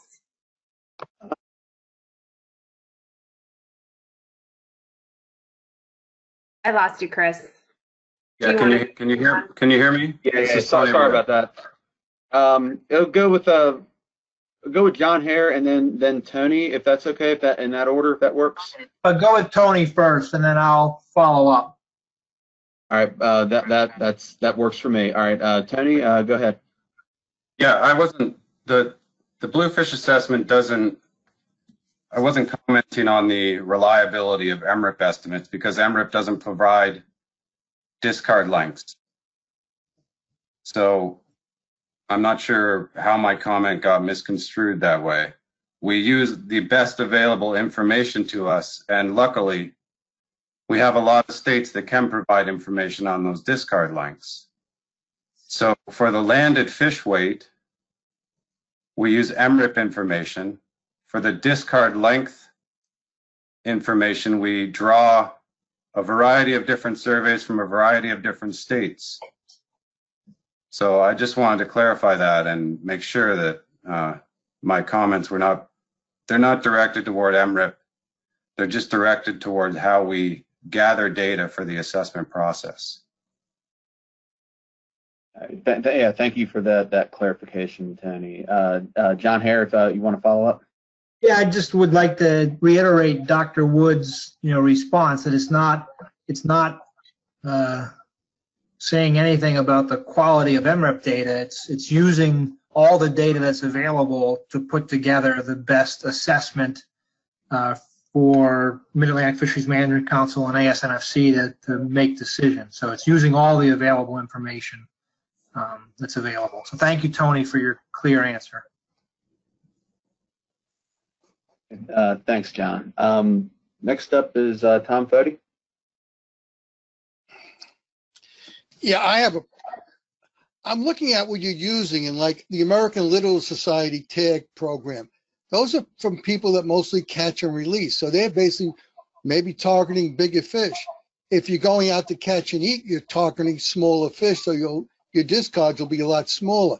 We changed the whole fishery when we started putting bag limits, especially in a state like New Jersey, because what happened when you put 10 fish bag limits, the people that were coming from Pennsylvania, the people that were coming from church groups up north, that used to come down and fill up their coolers with bluefish to basically take home to eat, stop fishing. So we basically lost all the data for them. They basically didn't come because they weren't going to pay to go get 10 bluefish on a trip. So it basically redirected the angles that were fishing. And then when you start using volunteer surveys and American Little Society, you're getting a different sector of the recreational sector fishery. And I don't know whether those numbers are minute compared to the overall recreational sector or not. But if you think about the amount of anglers that are in, say, in a state like New Jersey, and look at how many fill out the volunteer survey and how many are supposed to be, according to National Marine Fisheries Service, fishing in there, it's a very small percentage, and it's a very different section of the overall fishing body. So that's my concern when you start using those surveys to look like that and to calculate that, because you're putting strictly biases in them. So that's my concern. Thanks, Tom. Justin Davis. Thank you, Mr. Chairman. So I've got a two-part question. The first part is for Tony, and the question is whether peer review panels who have looked at the stock assessments that have used this Northeast Science Center method have had any reservations or comments about that method, or whether they've actually had a chance to look at the two different methods and weigh in one way or the other. My second question is to staff, and just to clarify, the input that you're looking for right now is just which discard method should we be using to estimate discards to inform catch-based allocation schemes for this issue. We're not making a decision about what method of discard estimation we're going to use going into the future for either stock assessments or specification setting. To the point that you this is Tony. Regarding the peer review question, peer reviewers have brought up some of the exact things that the last gentleman prior to you brought up. You know, there are inherent biases in these data sets, but through past working groups, it's been decided that it's better to try and get an overall picture of discard length information than relying on the lengths of only landed fish, since analyses have shown that there are differences between the length distribution of landed fish and the length distribution of discarded fish. So in the assessment process, we're just trying to get the best picture of that using the best available information. And yes, there are issues with it, and they have been noted in past peer reviews, but the peer reviewers have also agreed with the working group that we've done the best we can with the information available to best represent those discards. Thanks, Tony. And Dustin and Matt, I think Justin's second question was in terms of, I guess, what you're looking for. And Justin, I don't know if you want to restate your question again for them. Yeah, sure. I mean, I just wanted to clarify that the input that they're seeking right now is just what discard methodology we should use for developing catch-based allocation schemes for this issue in the amendment. We're not talking about making a decision on what discard methodology is going to be used going forward for stock assessments or specification setting in the future. That's correct. And this is Matt. I think it may be important to note here, you know, this simple decision of either using one approach or wanting to see both approaches. You know, if we were to use both approaches, that obviously will double the work that goes into the allocations here, which is fine. But, you know, just want to make sure that that's understood.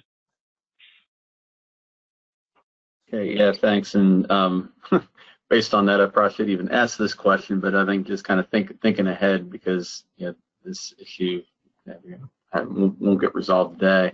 But has there been any discussion either by the Science Center or GARFO or the FMAT on, you know, so we have these two different methods, you know, they both have, I guess, caveats associated with them and uncertainty of looking at what the estimated discard weight would be, like the average of the two, or is that just, you know, adding uncertainty to uncertainty? I don't know if anyone had any thoughts on that option, if that's even been considered.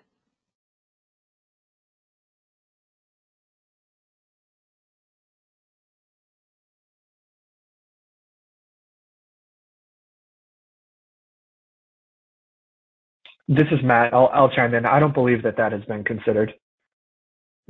John Hare has his hand up, Mr. Chairman. Thank you. Yeah, John Hare. Yeah, so the Science Center and the regional office, it's been a topic of conversation at the Northeast Regional Coordinating Council for a couple of years, not specific to Bluefish, but just in general in terms of the discards using different methodologies. And we are working on a integrated catch accounting system.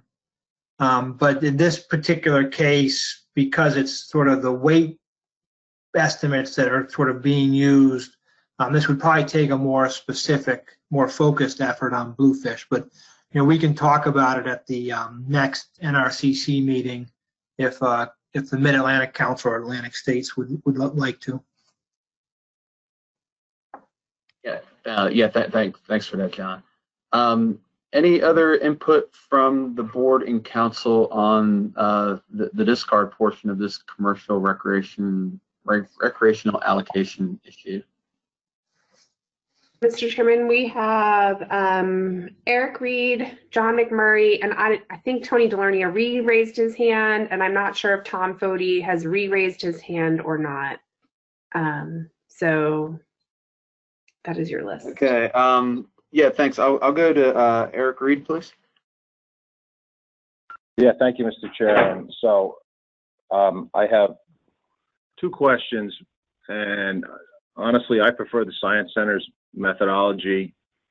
I don't really want to get into whether or not MRIP is good or bad. I'm more than happy to do that later on today. I'm sure we'll all look forward to that. But my first question is for Mr. Wood, and I just want to know if the results of the assessment can change as it gets updated, since that was the first try with the new MRIP data. And my second question is about what they use for the length weight conversion. Is there any accounting for interseasonal variability in bluefish? I mean, you know, bluefish, they come up the coast in May and June that are 30 inches long, weigh one thing. That same bluefish 4 months later is a much more substantial animal. You know, I don't know what the percentage change is, but I'd be interested to know if there's any sliding scale based on season. Thank you. So the second question, yes, we use a seasonal length weight relationship and apply it to seasonal lengths to cover that issue. And what was the first question again? Sorry, it's do you expect the results of the assessment might change as it gets updated, since it was the first try with the new MRIP data? Not this year, because this year we're just updating data, but during the next management track update, yeah, the results will change. I'm not going to speculate on the direction, but I do anticipate they will change, as will the reference points. Thanks, Tony. Thanks, Eric. Next up is John McMurray. Thank you, Mr. Chairman. So from what I understand, the Science Center method is the more scientifically rigorous one, likely more accurate. It's absolutely true that big fish get released and we keep the small ones. Very few people in this fishery keep big fish. And this appears to be a science question, not a management one. What is the best available science? That's what we should be required to use. We shouldn't pick the one that makes things easier. We should pick the right one. And at this point, it certainly appears that the Science Center method is the right one. Thanks. Thanks, John. And Tony Delarney, did you have your hand up again for this issue? Yes, thank you, Mr. Chairman. Matt's looking for guidance of which method to use. He did say, though, that they could calculate using both methods, but that it would add additional work. My question is, how much would this delay by doing both methods? The reason I answer that is because I would very much like to see what the difference in the results are using the two different methods. So, Matthew, can you give some advice if it will be delayed that much by going with both methods? Thank you. Yeah, thanks for your question, Tony. So if you recall from, I believe it was the August meeting when we were last discussing the two different discard approaches, there were definitely substantial differences. I think it was close to 4 million pounds between what the final recreational harvest limit would be. So there's a lot of discrepancy there. But in terms of time and the amount of work, this will only be applied to the second issue, may be applied to the third issue, the commercial allocations to the states. So whatever alternatives we decide to move forward with, we've heard 10-year time series, 5-year time series, a longer one, we would have those approaches and then also put in front of you the two different methods. So, I don't think our timeline would be extended much at all for this. I am confident that staff can get it done under the timeline that we do have now. So short answer, it can be done. Thank you very much. So, Mr. Chairman, if I may, I would recommend that we use the 10-year time series. I don't want to go back to 20 and 30 years. That's something I haven't advocated in summer flounder, I haven't advocated in any of the other fisheries, so I'm not going to advocate it here either. So I'll use a 10-year timeline, and I would like to see both methods. I'm curious to see what the results would be, the difference in the results of the two methods. Thank you. Thanks, Tony. And Matt, I don't know if this would be helpful or not as far as the analysis, looking at the two different methods, because as mentioned before, the available length data doesn't cover the whole range of bluefish. Would it be helpful to show, where the B2s or which states the B2s are coming from in those reference years, to get an idea of how much does the available length, the location of the length data align with just the overall B2s where they're being caught along the coast, or is that just going to muddy up the water, add more time to what you guys need to do? That's a great question. Thanks, Mr. Chairman. I think it would definitely be informative. Just to clarify, are you referring from MRIP or from these volunteer surveys? Or so, I mean, yeah, we know where the volunteer surveys, come from. Maybe ALS. It might be, depending on the state in which the volunteer angler lives. But what I was asking for is just the B2 estimates from the different states from MRIP, to kind of see how that aligns with the location of the volunteer length data that's collected.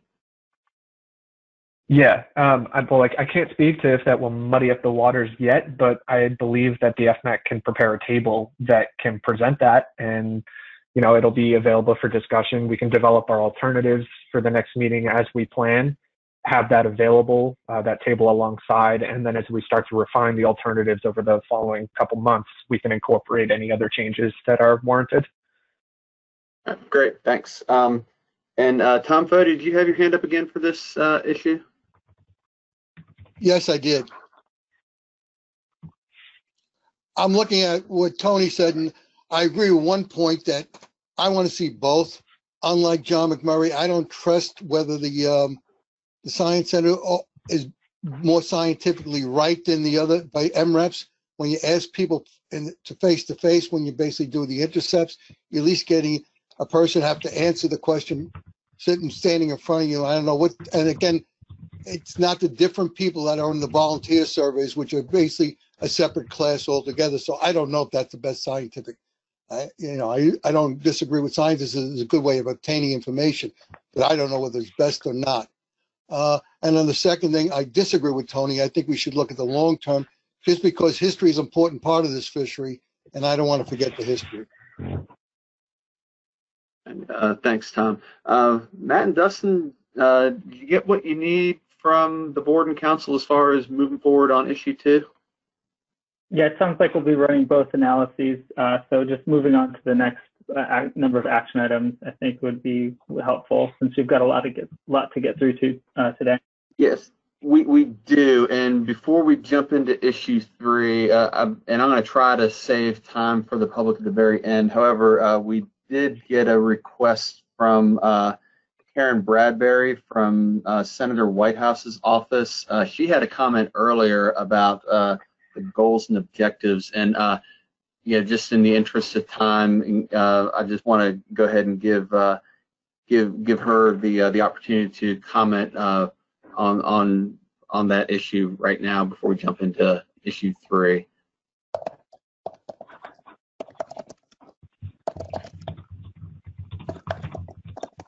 Karen, your mic is unmuted now, and I don't know if you still wanted to make a comment, as Chris said.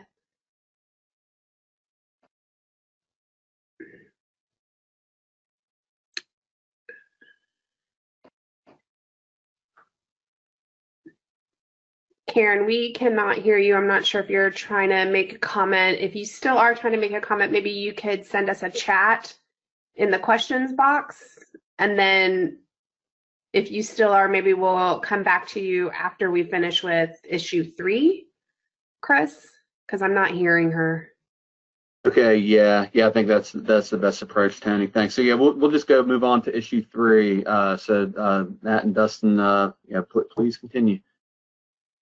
Yeah, just to clarify, there's a few other things that I think deserve the time to be addressed just yet before I move on to issue 3. Namely, should other approaches be developed for consideration? A trigger-based approach, as Matt discussed before, using socioeconomic data, or are there any other approaches that the FMAT should look into further? Oh yeah, thanks. Forgot about those. Any input from the board and council on these approaches for the commercial recreational allocations? And Chris, in the interest of time, maybe if there's anything that has been left out for issue 2, board or council members could email Matt or Dustin those additional items, and we could just move on to issue 3. Yeah, I think that's a great idea. And this may come up again for emailing items. So Matt and Dustin, if any board and council members do that, what deadline would you like those comments? I believe as soon as possible would be appreciated. But today, Wednesday of next week. I guess by the end of the week would be great. Okay. Just official deadline, just in case it's a busy week for some people. We'll say Wednesday of next week. We'll give us a little bit of time. I think that's more than fair. Yeah. So on those last few items and anything else that comes up, we run out of time on. And provide those comments to Dustin and Matt by close of business on Wednesday, May 13th. So all right, issue 3. So I'll tackle this one here. And I think things will move a little bit more quickly now because some of these issues are related to things that we had already talked about. So focusing on the commercial allocations to the states, we'd like some input again on the time series that should be considered. I have my notes here going about different time series we've already talked about. I've heard that we like the 10-year, as a good base reference. A 5-year time series is also very interesting because of the recalibration through MRIP, the new estimates, and then we also have some favor for the longer time series. So, we can apply all of that here, so we have all of those opinions already in place. If someone that made one of those comments would like to, supplement that, please do. Again, any input on catch or landing space allocations, but similarly, we've heard to do both approaches already. Again, the FMAT recommendation is to use a landing space allocation, which is what is already set in place through Amendment 1. So we can continue that. And then again, noting that the commercial discards are considered to be negligible in the stock assessment. And so that's what we have for issue 3. So thanks, Mr. Chairman. Thanks, Matt. Any input from the board and council on commercial allocations, that issue?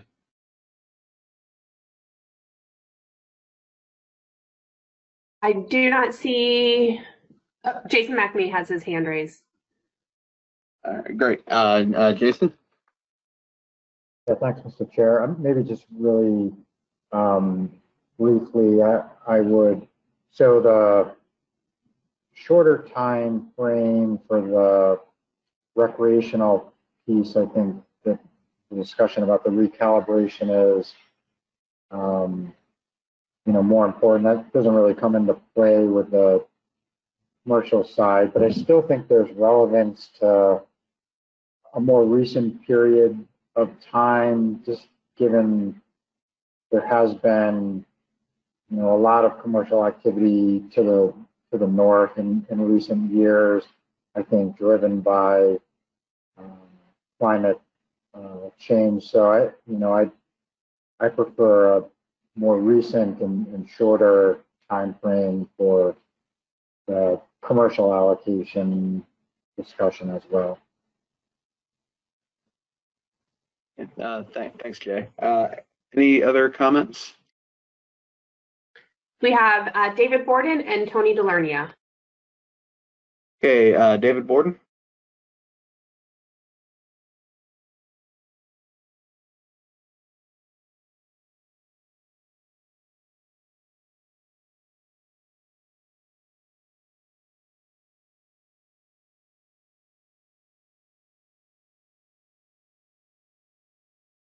I can't hear anything. Is that specific to me or? No, David, you were muted by us. I think try again, but right now you're muted by yourself. So try to unmute yourself and then see if you can talk, David. Oh, okay. I agree with what Jason just offered in terms of using a recent time frame because with the same logic, landing is shifting. But I'd also point out that landings are going to shift regardless. They could go inshore, offshore. They could go north to south. So I think there would be merit in having another option in the document, which would be based on a composite of two values. One would be the original landing period of 81 through 89, use 50% of that value, and then use 50% of the value from the last 10 years. And the quick logic for using that would be that the stocks are moving in unpredictable manners, and the original baseline, using the original baseline, some component of it, kind of recognizes some of the historic investments in infrastructure that are made, but also coupling it with the last 10 years would recognize the stock shift. So I think there's some logic in also having that be one of the options in the document. Thank you. Thanks, David. Yeah, I think similar method that's been used at times, like in the South Atlantic Council, I think. Tony Delarney? Thank you, Mr. Chairman. To be consistent with my previous remarks, I would suggest that we use the most recent 10 years. It's been said before, I'll say it again, and that's a theme that you hear constantly recurring for me. Climate change, having management adapt to what's offshore of their states at that time. That's what we're supposed to be doing as fishery managers. So I would stay with the most recent 10 years. Thank you. Thanks, Tony. Anyone else with input and comments on this issue? You have Joe Cimino, followed by Steve Hines. Okay, Joe, you're up. Thank you, Mr. Chair. I just quickly wanted to put in some support for the option that David Borden just mentioned, at least for us to get a chance to see that, since it has provided a good balance for some other species, and I'll leave it. Thanks, Joe. Steve Hines? Thank you, Mr. Chairman. I just don't see any utility in the further development of catch-based allocation in the as far as commercial fishery goes. So I'd recommend that be dropped. Okay, thanks, Steve. Any other any more input on this issue? Mr. Chairman, this is Matt Seeley, if I may. I think that's a great point brought up by Mr. Hines about potentially dropping the catch-based approach here. So if we can get any more comment or input from any other council or board members on moving forward with potentially just one of the approaches, whether it's catch or landings, that would be great. Okay, yeah. Is there any objection from the board and council for removing the catch based allocations from for the commercial allocations? And I guess, Tony, if anyone raises their hands. I do not see anyone raising their hand to object. Okay, thanks, Tony. Chris, Jason McNamee did have his hand up previously, I think, to make a comment. Okay, all right. So yeah, if there's no objections to that, that gives the FMAT a little more focus on this and one less set of calculations. So yeah, I'll go back to Jay McNamee. Thanks, Mr. Chairman. I was just raising my hand to support what Steve Hines said. So when you switched it up, I dropped my hand. Okay, good enough. And Matt and Dustin, anything else you need for this issue? No, I think that was some great guidance, and I think we're ready to move on to the transfers. And we're trying to move quickly here. So sorry everyone for going over. No, you're doing great. There's a lot here to cover, and I appreciate the board and council providing some pretty thorough input for the FMAT. So yeah, issue 4.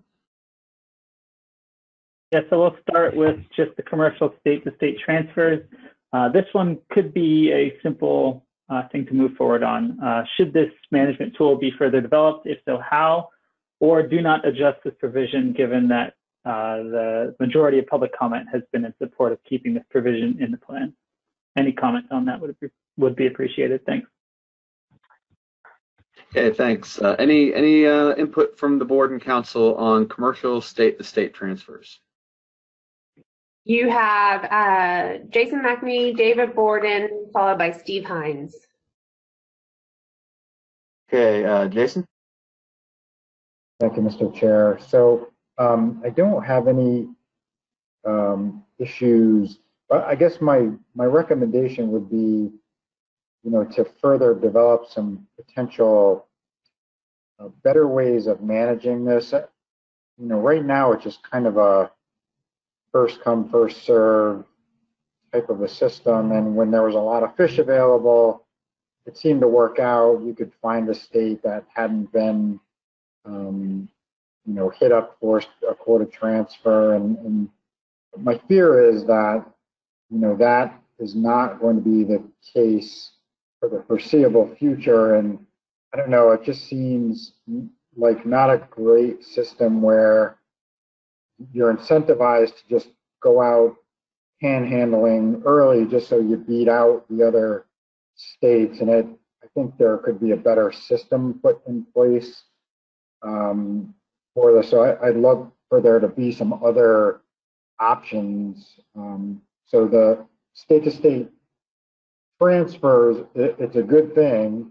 It gives us a lot of flexibility. It's the mechanism for initiating that transfer. That's what I'm referring to. So some further development on some options I think would be really valuable. And I'd be happy to not do that right now, but I could send something in to Matt and Dustin by way of some more detail on that. Yeah, thanks. Yeah, I think that would be really helpful for them. Yeah, it is a challenge for the different states when it comes to quota transfers. There's only so much quota available, and sometimes not enough. And I think this year is definitely the case for that. Next up is David Borden. Thank you, Mr. Chairman. I agree with Jason's suggestion, but at a minimum, I would support. If we don't do that, I would support maintaining the existing system because it works. It has worked, and the states collectively have made good use of it. Thank you. Thanks, David. Steve Hines. Thanks, Mr. Chairman. I agree completely with what was just said. Especially, let's find a way to better manage this. Having been the receiver of many, many transfers, I can tell you that it is a real challenge. And I have always thought that if we had some sort of a neutral referee for this, maybe an ASMFC staff, I'm not going to go there, but whatever, some kind of a way of better managing this, that quota could be better utilized among the states that request transfers. Thank you. Thanks, Steve. Any more input from the board and council on commercial state-to-state transfers? You have Sunny Gwynn. Thanks. Sunny?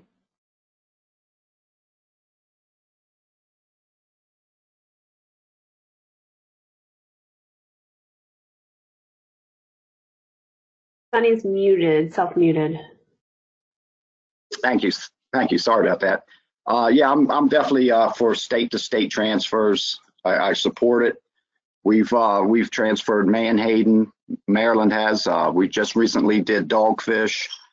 I believe to Virginia, and I know we've done Bluefish too, but I firmly believe that we don't want to give up these fish because it is an economic opportunity for commercial fishermen in our state. And if we give up these fish and reallocate them, well, that economic opportunity is gone. There's no fish to be had, and it doesn't give the commercial fishermen a chance to go out and work on something. And our state seems to be getting less and less every year, and we still need that economic opportunity. So I'm definitely a supporter of state-to-state transfers. Thank you. Okay, thanks, Sonny. There's any more comment on this? If not, is there any other input you're looking for, Matt and Dustin, for this issue? Sounds like Jason will be following up with some ideas on how this could be revised. I would just encourage other members to either work with Jason, maybe David Borden, and or to come up with additional ideas if you don't have them at the moment, to get those ideas emailed in to Matt and I before Wednesday. So it sounds like we'll be keeping this in, but potentially looking at a better system for how transfers are initiated and allocated to different states. Okay, great. Yes, I guess move on to the next portion of this if you're ready. Unless there's someone else that had comment on the state-to-state transfers. Chris, Maureen Davidson did have her hand up, and then Steve Hines, just so you know, your hand is still up and you're not muted via the webinar. Maybe you're muted on your phone. Okay, yeah, thanks. So before we go to the sector transfer, I'll go to Maureen. Thank you. Thank you, Chris. Can you hear me? Yep. Okay, great. I sort of just wanted to add that transfers are important. They do allow a resource to be used by those that are in the position to use it, and it does benefit the commercial fishermen. And so New York State we'd like to see it continue. If there can be a means to improve how we do it so that it can be managed better, I would support that also. But I just really wanted to say on the record that transfers are important for our commercial fishermen. Thank you. Okay, thanks, Maureen. All right, yeah, Dustin and Matt, go and move on to the sector transfer part of issue 4. Thank you, Mr. Chair. So yes, we're looking, the FMAT is looking for guidance on whether this should be developed further. Some potential modifications that the FMAT identified were, should we look into potential policies on allowing or preventing transfers? Maybe the board and council will have decisions there. Should the transfer cap be reanalyzed?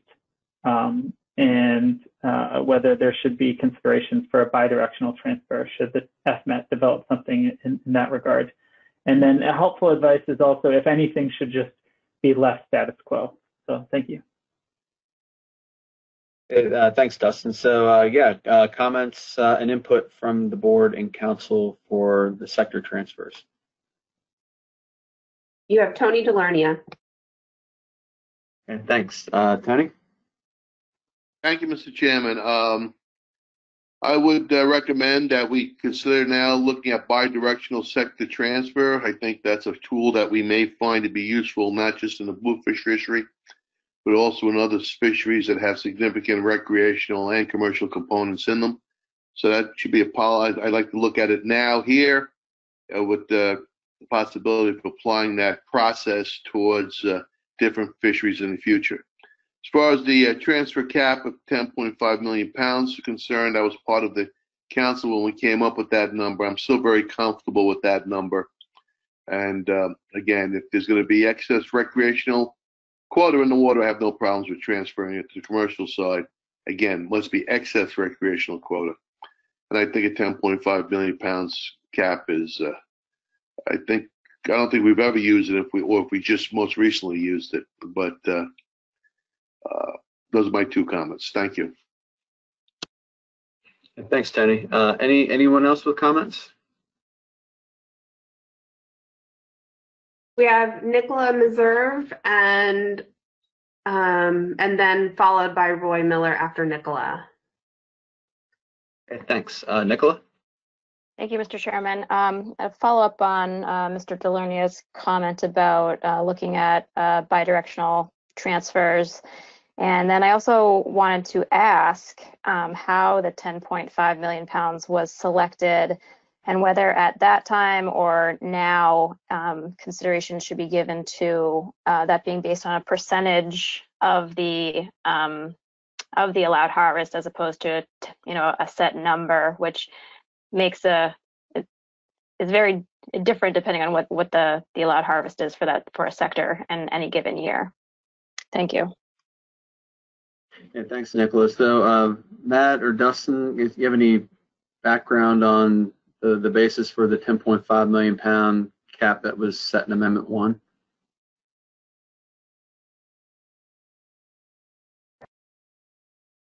I'm afraid I don't. This is Matt. Okay, go ahead, Matt.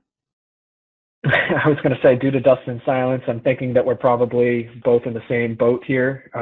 I'm not sure where the 10.5 million exactly came from. I'm happy to take a look back at Amendment 1, though, in detail, and Nicola can follow up with you on that. I'm wondering also if Tony Delernia might have some input there, since he indicates that he was part of that decision-making process.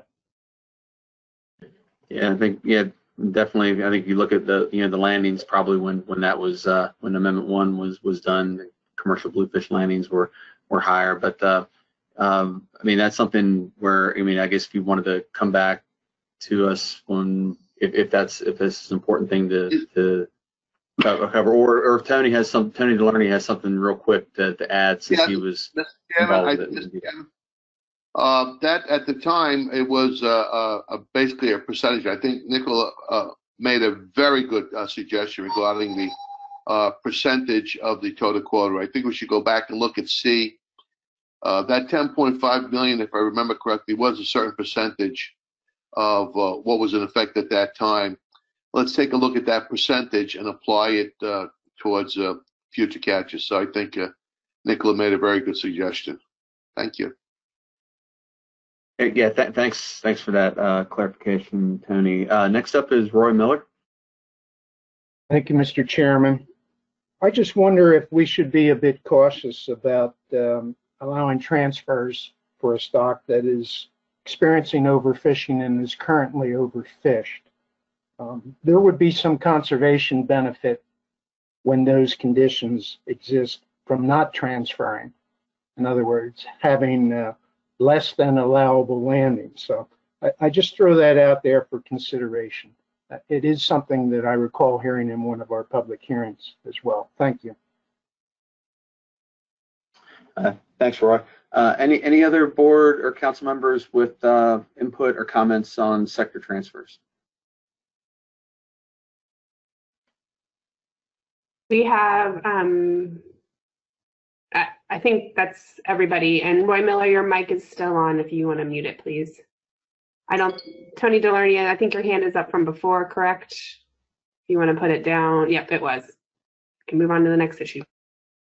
All right, great. Thanks, Tony. So yeah, on to issue 5, the rebuilding plan. All right, thank you, Mr. Chairman. So you all have seen the initial projections that we've put out there, and they haven't been completed yet. Once they are completed, they'll be incorporated into the next FMAT meeting summary. That meeting is scheduled for a few weeks from now, so they'll be available then. But the FMAT is curious if, outside of what we do have available here, are there any other projections that you're interested in us exploring further? And then the other main point is, what are we doing with the rebuilding plan? Again, the FMAT recommendation is to remove it. However, the staff highly recommends leaving it in due to the variety of reasons already explained. So thank you, Mr. Chairman. Okay, thanks, Matt. So yeah, board and council have any input on on the options for rebuilding, any alternative options? And this may be an opportunity where, after this meeting, if any board or council members want to provide input to Matt and Dustin on maybe some other projections, but also importantly the question of whether to address the rebuilding plan in this amendment or a separate action. So I'll open it up to council and board members for input on those items. Jason McNamee has his hand up. Okay, thanks. Jason? Thanks, Mr. Chair. So I'm wondering, we've got these projection scenarios here. I think it's a good set of projections.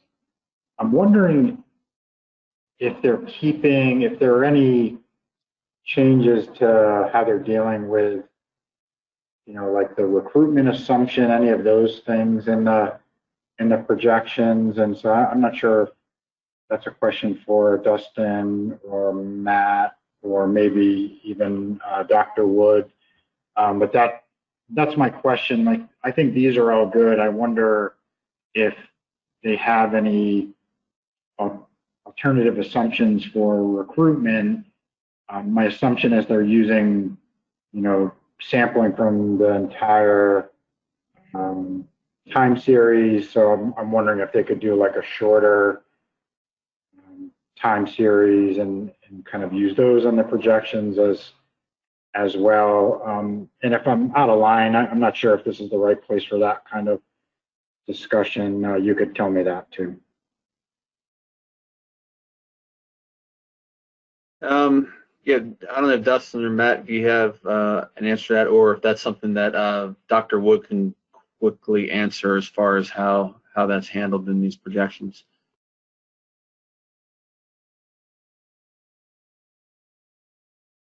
Yeah, I can. So I'll just jump into that. This is Anthony Wood. We are sampling, like you said, Jason, from the entire recruitment time series, and yeah, I would have to rerun projections, but I can specify any time series to sample from. Thanks for that. Any Matt, do you have anything to add to that, or does that pretty much cover the question that Jason asked? I think Dr. Wood is the best one to answer that question. So I think that was great. All right, great.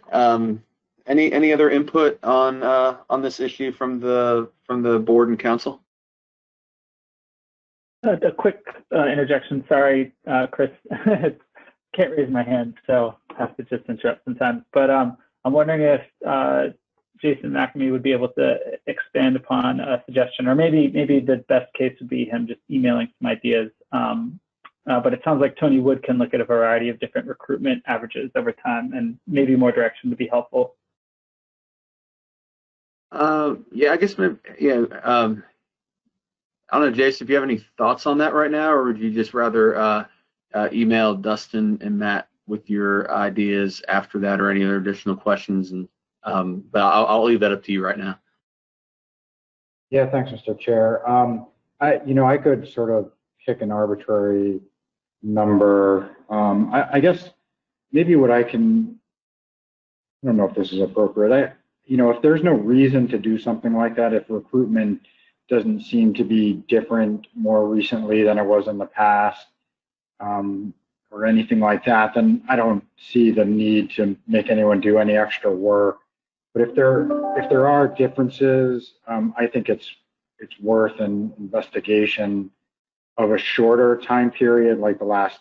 And here I am making an ad hoc, just throwing an ad hoc number out, but the last 10 years or something like that. So I'm happy to take that offline, but I don't want to do anything inappropriate, like to have them come forward with some projection scenario that the rest of the board and council didn't have a chance to weigh in on. Okay. Yeah. Thanks, Jason. Any other comments or input on issue 5?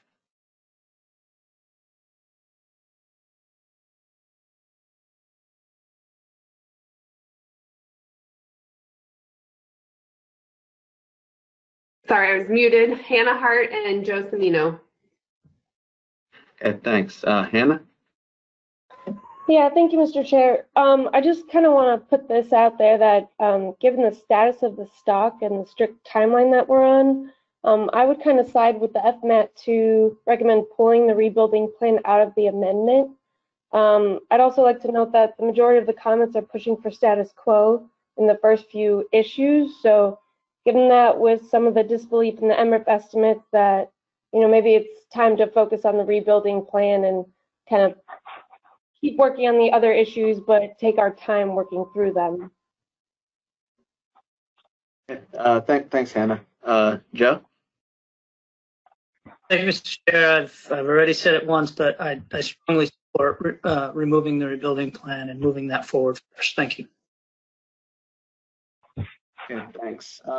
This may be I have a question for Matt, but if we didn't remove it today, and we came back in June after the FMAT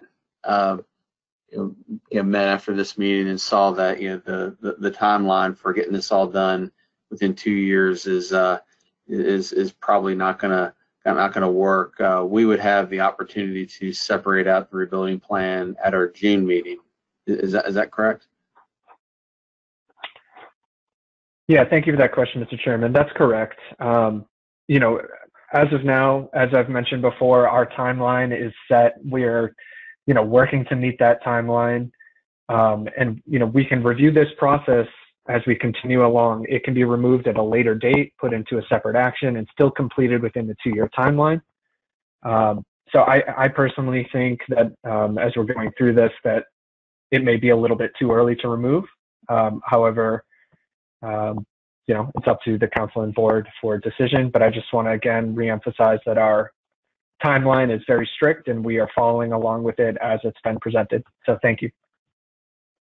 Yeah, thanks, Matt. Okay, any other thoughts on that point as far as whether to continue to include the rebuilding plan in this amendment or remove it today? I've heard two comments about removing it today, but we have other options later on. This isn't the last opportunity to do this. So looking for a little more comment on which direction the FMAT should go for the rebuilding plan in this amendment.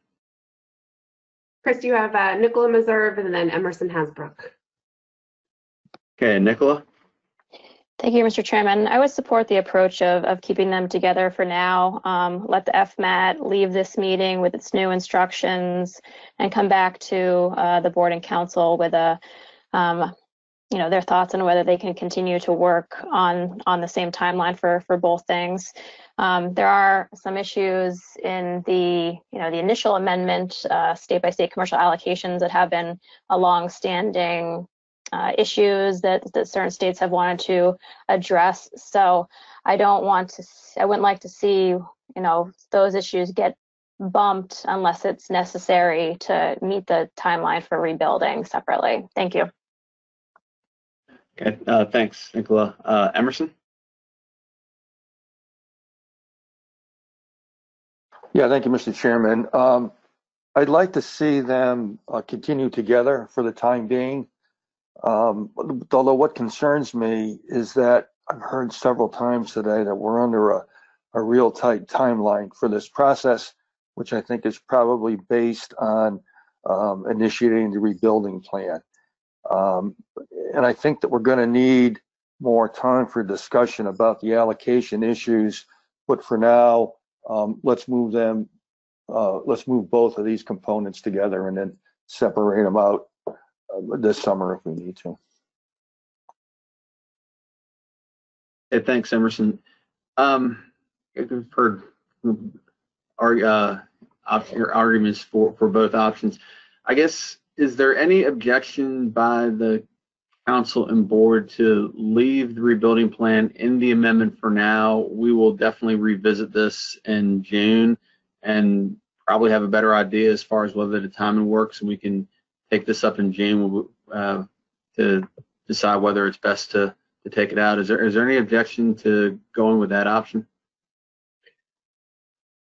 Chris, I'm not sure. Joe Cimino and Emerson both have their hand raised, but I think that their hands they've been raised for a while. Joe took his down. And Emerson has taken his down, so I don't see any hands raised. And Cherie Patterson did have her hand up earlier to comment as a FYI. Yeah, thanks. All right, yeah, I'll go to Cherie Patterson.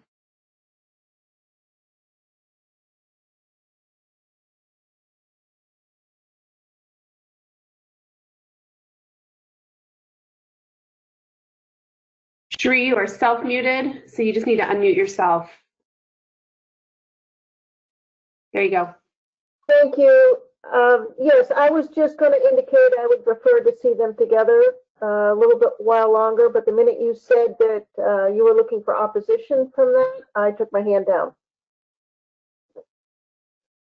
Okay, all right, thanks, Cherie. So yeah, I guess we'll just we'll see where we are in June on this and leave it in for now. So so Dustin and Matt, I guess you're ready to move on to issue 6. Right. Thanks, Mr. Chair. And there are a few other issues that we want to examine. This one might be very simple. So the FBAT recommends further development of sector-specific management uncertainty. We showed a draft flow chart of what that might look like. And so basically, we're just looking for guidance. Should this be considered further, or should it be dropped out? And if there's like a drastic change that should be considered that isn't evident in the flow chart, what consideration would that be? Okay, thanks, Dustin. Any comment from the board and council on how to address recreational and commercial management uncertainty?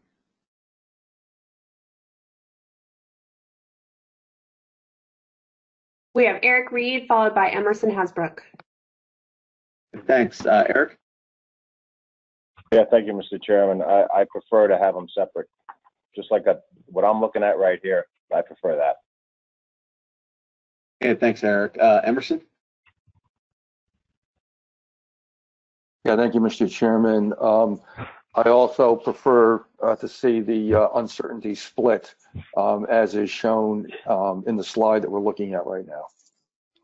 Thank you. Okay, thanks, Emerson. Any objection to the approach shown up on the screen right now?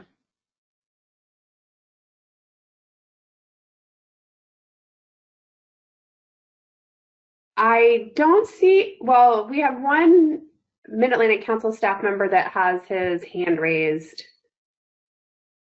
Jose Martinez. Okay, yes, Jose? But he is not connected via audio, so that actually won't work. Okay. All right. So, yeah, if there's no objections to this, I guess Matt and Dustin, you got the direction you need for this item under issue 6. Thanks, Matt. Can you go to the next? Yeah, perfect. Yeah, so for this one, we're asking if for-hire sector separation should be considered further.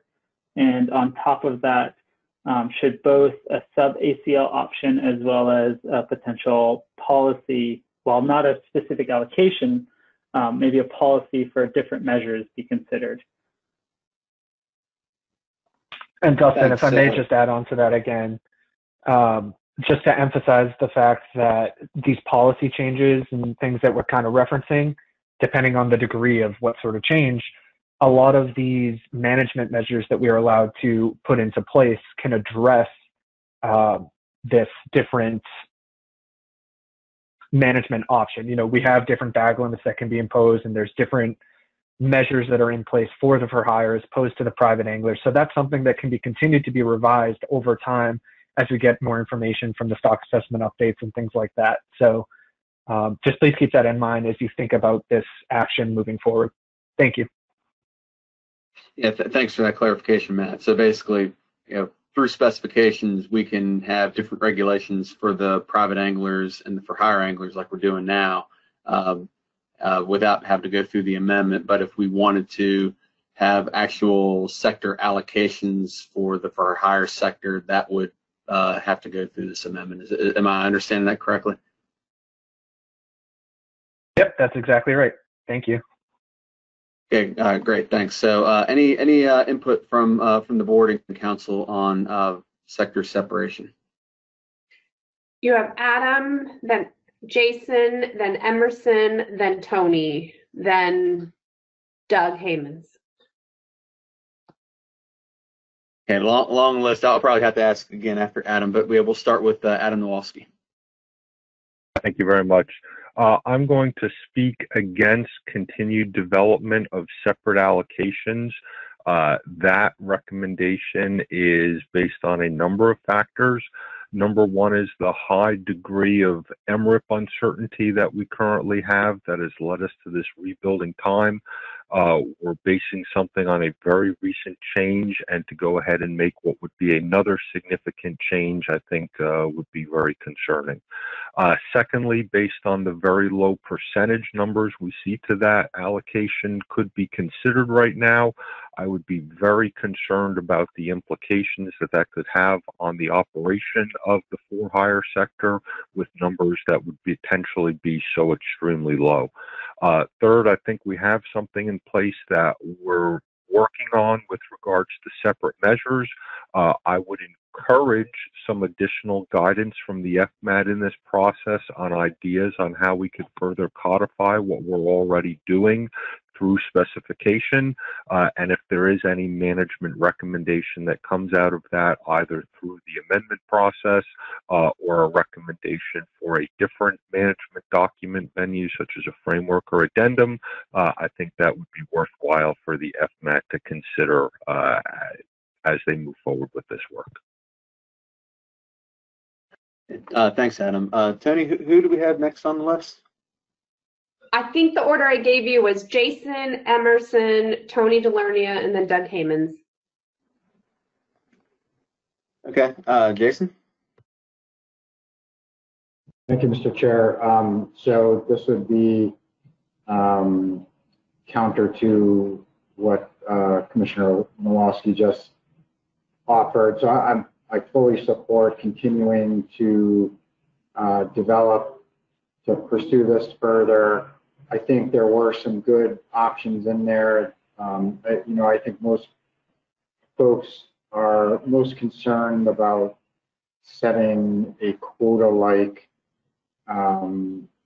allocation for this sector, but it doesn't have to be that way. And a sub-ACL was one of the ways it was characterized in the document, and I think that's a good approach. So I fully support continuing to develop some of these for-hire sector separation options. I think it's imperative for this industry that we start looking at them differently than we look at the general recreational fishery for a lot of different reasons. And so I'd like to see this pursued further.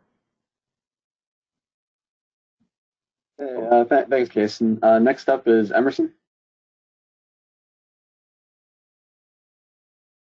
Yeah, thank you, Mr. Chairman. I would suggest that we keep the for-hire sector separation included in this. Let's see what options get developed, and then let's hear what the public has to say about it. So let's keep it in. Thank you. Okay, thanks, Emerson. Tony?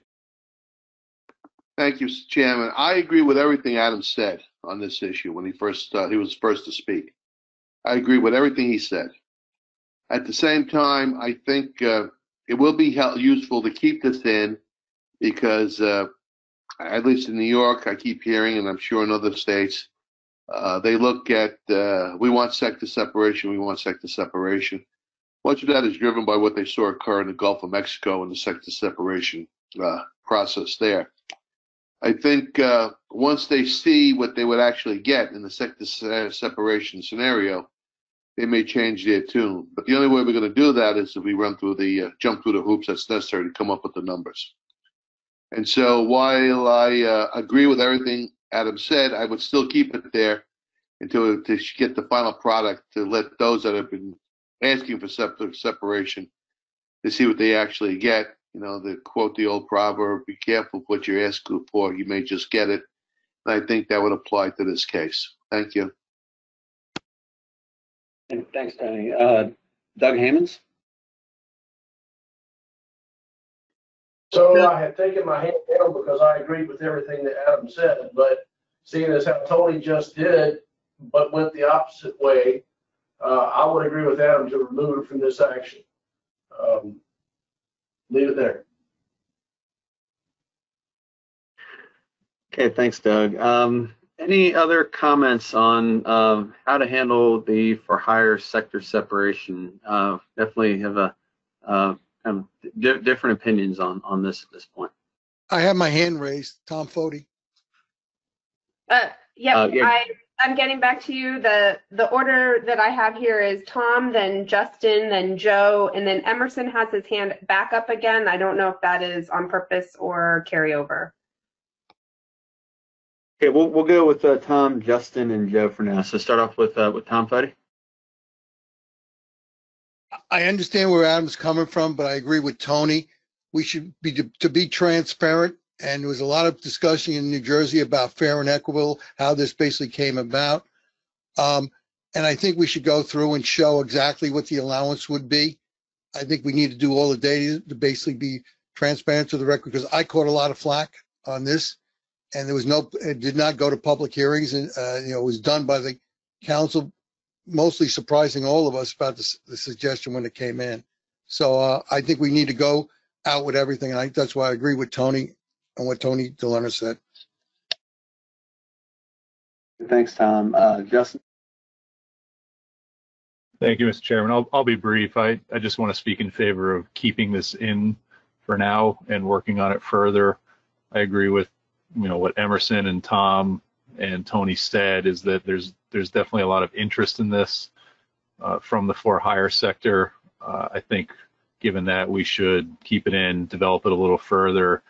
It sounds like a simple concept, but when you start really thinking about it and how to actually implement it, it could be incredibly tricky to do. And I think it really just would be in our best interest to flesh this out a little bit and then put those different types of options and approaches out there in front of the for-hire sector and the public at large and get further feedback. So I'm in favor of keeping it in. Thanks, Justin. Joe Semina. Thanks, Mr. Chair. Just ditto what Tony said. I share Adam's concerns, but I think it needs to stay in for now. Okay, thanks, Joe. I guess, is there any objection to keeping it in for now? Not that we're looking whether we support sector separation, but to at least include it in the among the issues based on the comments we received today. I see Justin Davis and Emerson had their hands up from before. I don't know if that was on purpose. And then Adam did raise his hand to object. Okay. So Adam, yeah, I'll let you go ahead and speak on this again. Yeah, I'll let you go ahead and speak on this again. So I'm not going to attempt to force a motion on this at this point. There are certainly merits of leaving it in from a transparency perspective, from helping complete the administrative record and consideration of this topic. I think what I would ask for would be some directive that if there is a need to focus on one aspect of this or another, that priority be given towards consideration of fine-tuning what we're doing now with regards to different measures by mode, and that be a priority that comes out of this. However, allow some continued development, again, to address. I acknowledge that there are members of the public that are interested in this. My concerns remain. If I had to make a final vote on this today, I would be opposed to it. Sounds like I would not be alone in that position, but I don't want to push this to any motion today. I do think there's some merit in some further looking at it, but I wouldn't want it to cause pushback on anything else or loss of some more effort on fine-tuning what we're doing on a specifications process. Yeah. Thanks for that, Adam.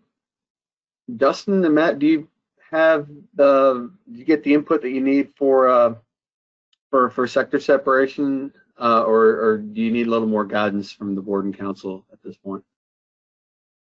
Thanks, Mr. Chair. Yeah, so it sounds like we'll be developing this further with the FMAT. Possibly a little bit more guidance on should all different types of allocations be considered, or should one specific type of allocation be considered?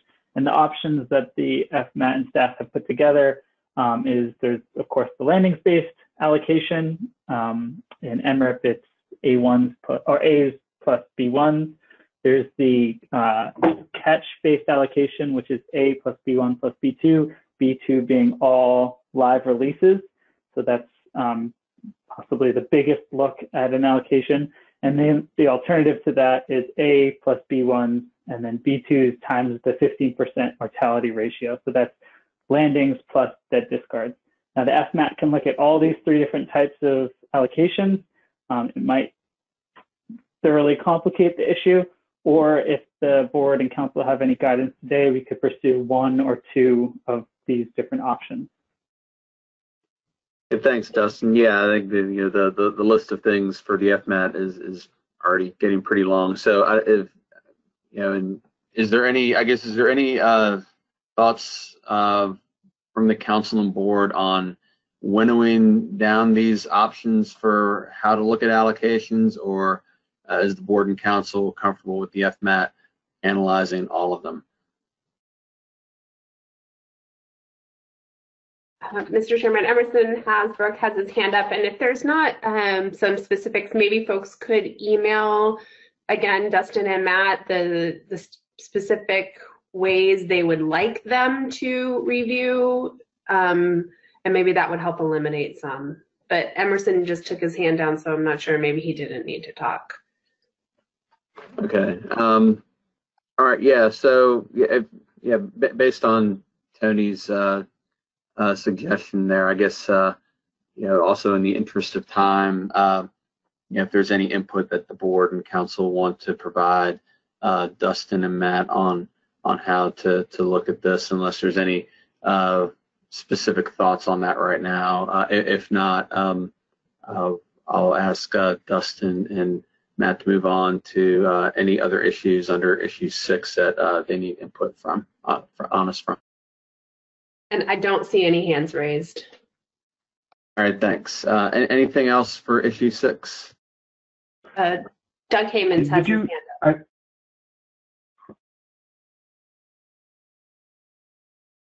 Okay, Doug. Mr. Chairman, I sincerely am saddened that we've gotten to 1:10 for me to get to the one issue I'm really interested in. But in the interest of time, Georgia is very interested in having this plan consider adding a recreational component to de minimis. I'm prepared with the motion if you would like that, if needed. Otherwise, I'd like for us to consider adding recreational de minimis into the Bluefish pan. Hey, thanks, Doug. I guess quick question I have for I guess both ASMFC and council staff is this is a joint plan. How if we decided to include an option for recreational de minimis status, how would that work, since de minimis is really just on the ASMFC side of this FMP?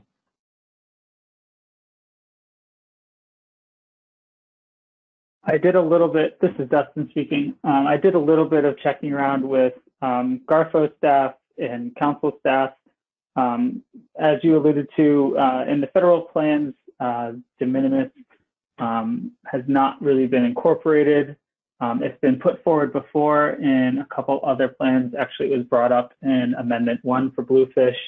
It does complicate the issue, but I don't think there's any rule specifically prohibiting the use of de minimis in a federal plan.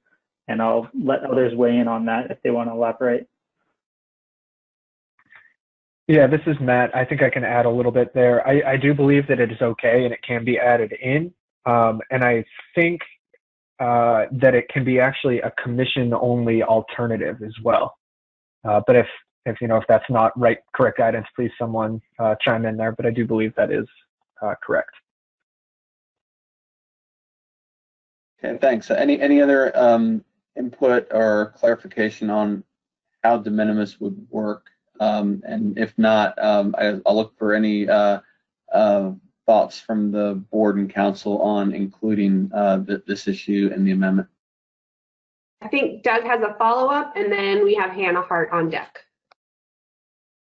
Okay, Doug. Thank you, and that's part of why I would like to have it in, so I can get a complete and thorough explanation of whether or not it's allowed through the council process or not. Yeah. Okay, thanks, Doug. Hannah? So mine is more of a question than related to this. Do you want me to hold off for now? Yeah, we'll go ahead and just handle the question of de minimis for now, and we can come back to you after that. If that's okay. Okay, yeah, that's perfect. Thank you. Okay. I guess just to speed things up, is there any objection from the council and board on the FMAT exploring the possibility of recreational de minimis in this amendment? I do not see any hands raised. Okay. All right. Great. Yeah. Thanks. So we'll. I guess that'll be something for the FMAT to consider. Dustin, and actually, before I go back to Dustin and Matt, I'll go back to Hannah. She had a question on something else. Yeah, thank you. So I'm curious, has the council or board ever discussed maybe handing management over to ASMFC? I know the South Atlantic Council did this with Cobia, and I'm just curious if we were to discuss that or anything, would that allow more flexibility with management and what that might look like? Or if that is even something of interest from this body? I don't ever recall the question coming up for Bluefish, but I'll open up for either council staff or GARFA or whoever if they have an answer for Hannah on that. You don't have any Garfo hands up, but Tony Delernia does have his hand up. Okay, Tony. Thank you, Mr. Chairman. This this request actually came to the council in the mid-90s during the Clinton administration when there was a desire to reduce the number of federal regulations on the books. And there was a request at that time to the council to consider council withdrawing management of Bluefish and turning it all over to ASMFC. And because at that time, a lot of it was still occurring in federal waters, the council decided against that. So it had been discussed. Again, it was mid-90s. I would say maybe 96, 97. And the council at that time decided to maintain and keep the management of Bluefish. That's the last time I heard it was ever discussed. Thank you. Thanks, Tony. Okay, Dustin and Matt, anything else for the other issues? I can't remember if there's any others, or did we cover all the ones that FMAT wanted input on? I do believe that we. Yeah, I do believe we've covered everything. I just would request that, in the essence of time, if any commissioners or council members do have input on how they would like to see the for-hire sector separation allocations based on either landings or catched, if they do, please reach out to us. It's an important topic that'll help guide development. But I think that's it from my end. Dustin, if there's anything else to add. Yeah, I'll say this is what the FMAT and staff prepared based on public feedback. It certainly doesn't preclude any other items being added onto this amendment, but as we can see, it's already quite a robust amendment. But if there are additional considerations that are very important for a Board of Council members to include, we encourage you to email us within the next week. Okay, thanks. And yeah, I guess just real quick, is there any items that we haven't discussed today that any board and council members right now would like the FMAT to consider?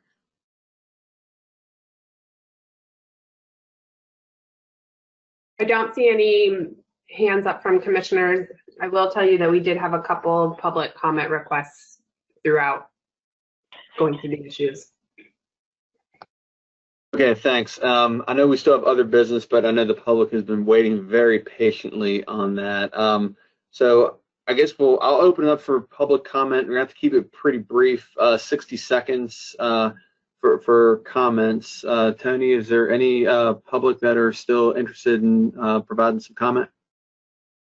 I would ask the public that had previously reached out to use the raise your hand function to comment. To do that, you just need to make sure the little hand, your hand will be raised when the red arrow is pointing down, and Greg DiDomenico has his hand up, so I will unmute him. Okay, great. Greg, go ahead. Thank you very much. Can you hear me? Yes. One quick question. If if a catch-based approach is going to remain in this amendment addendum,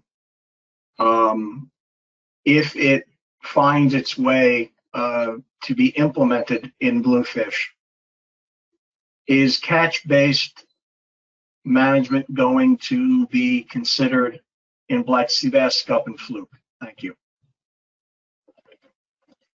Yeah, thanks, Greg, and I guess we'll talk about that this afternoon or later this afternoon. Any other public with comments?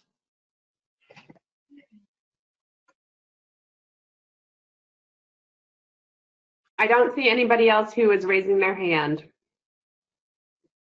Okay, thanks. So if there's no other public comment, I'll then bring it back to the board and council to see if there's any other business that needs to be discussed today. Okay, Chris, I'm sorry. I did just get a text from the folks who are managing the question box, and they are saying that previously Chris Ledford had asked to speak, so I'm going to unmute Chris.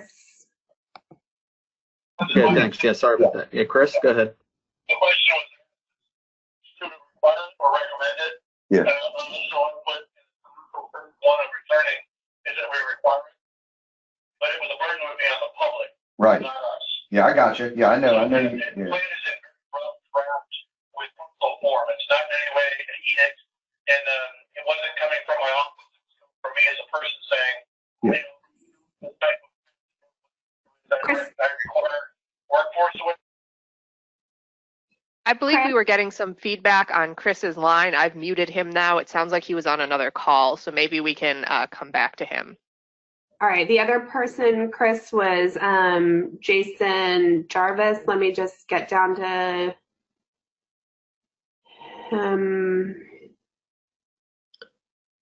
I am not seeing him on the webinar anymore. Katie, do you see him?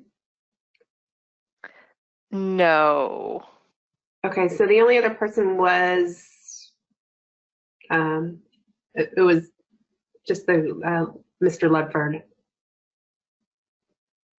Okay. Yeah, and I apologize to the public for having to wait, but as you saw and heard today, that a lot to cover in order for the FMAT to move forward on this. So, anyways, so yeah, I'll just bring it back unless the public chimes in here in the next few seconds. I'll bring it back to the board and council to see if there's any other business they have for the Bluefish board today.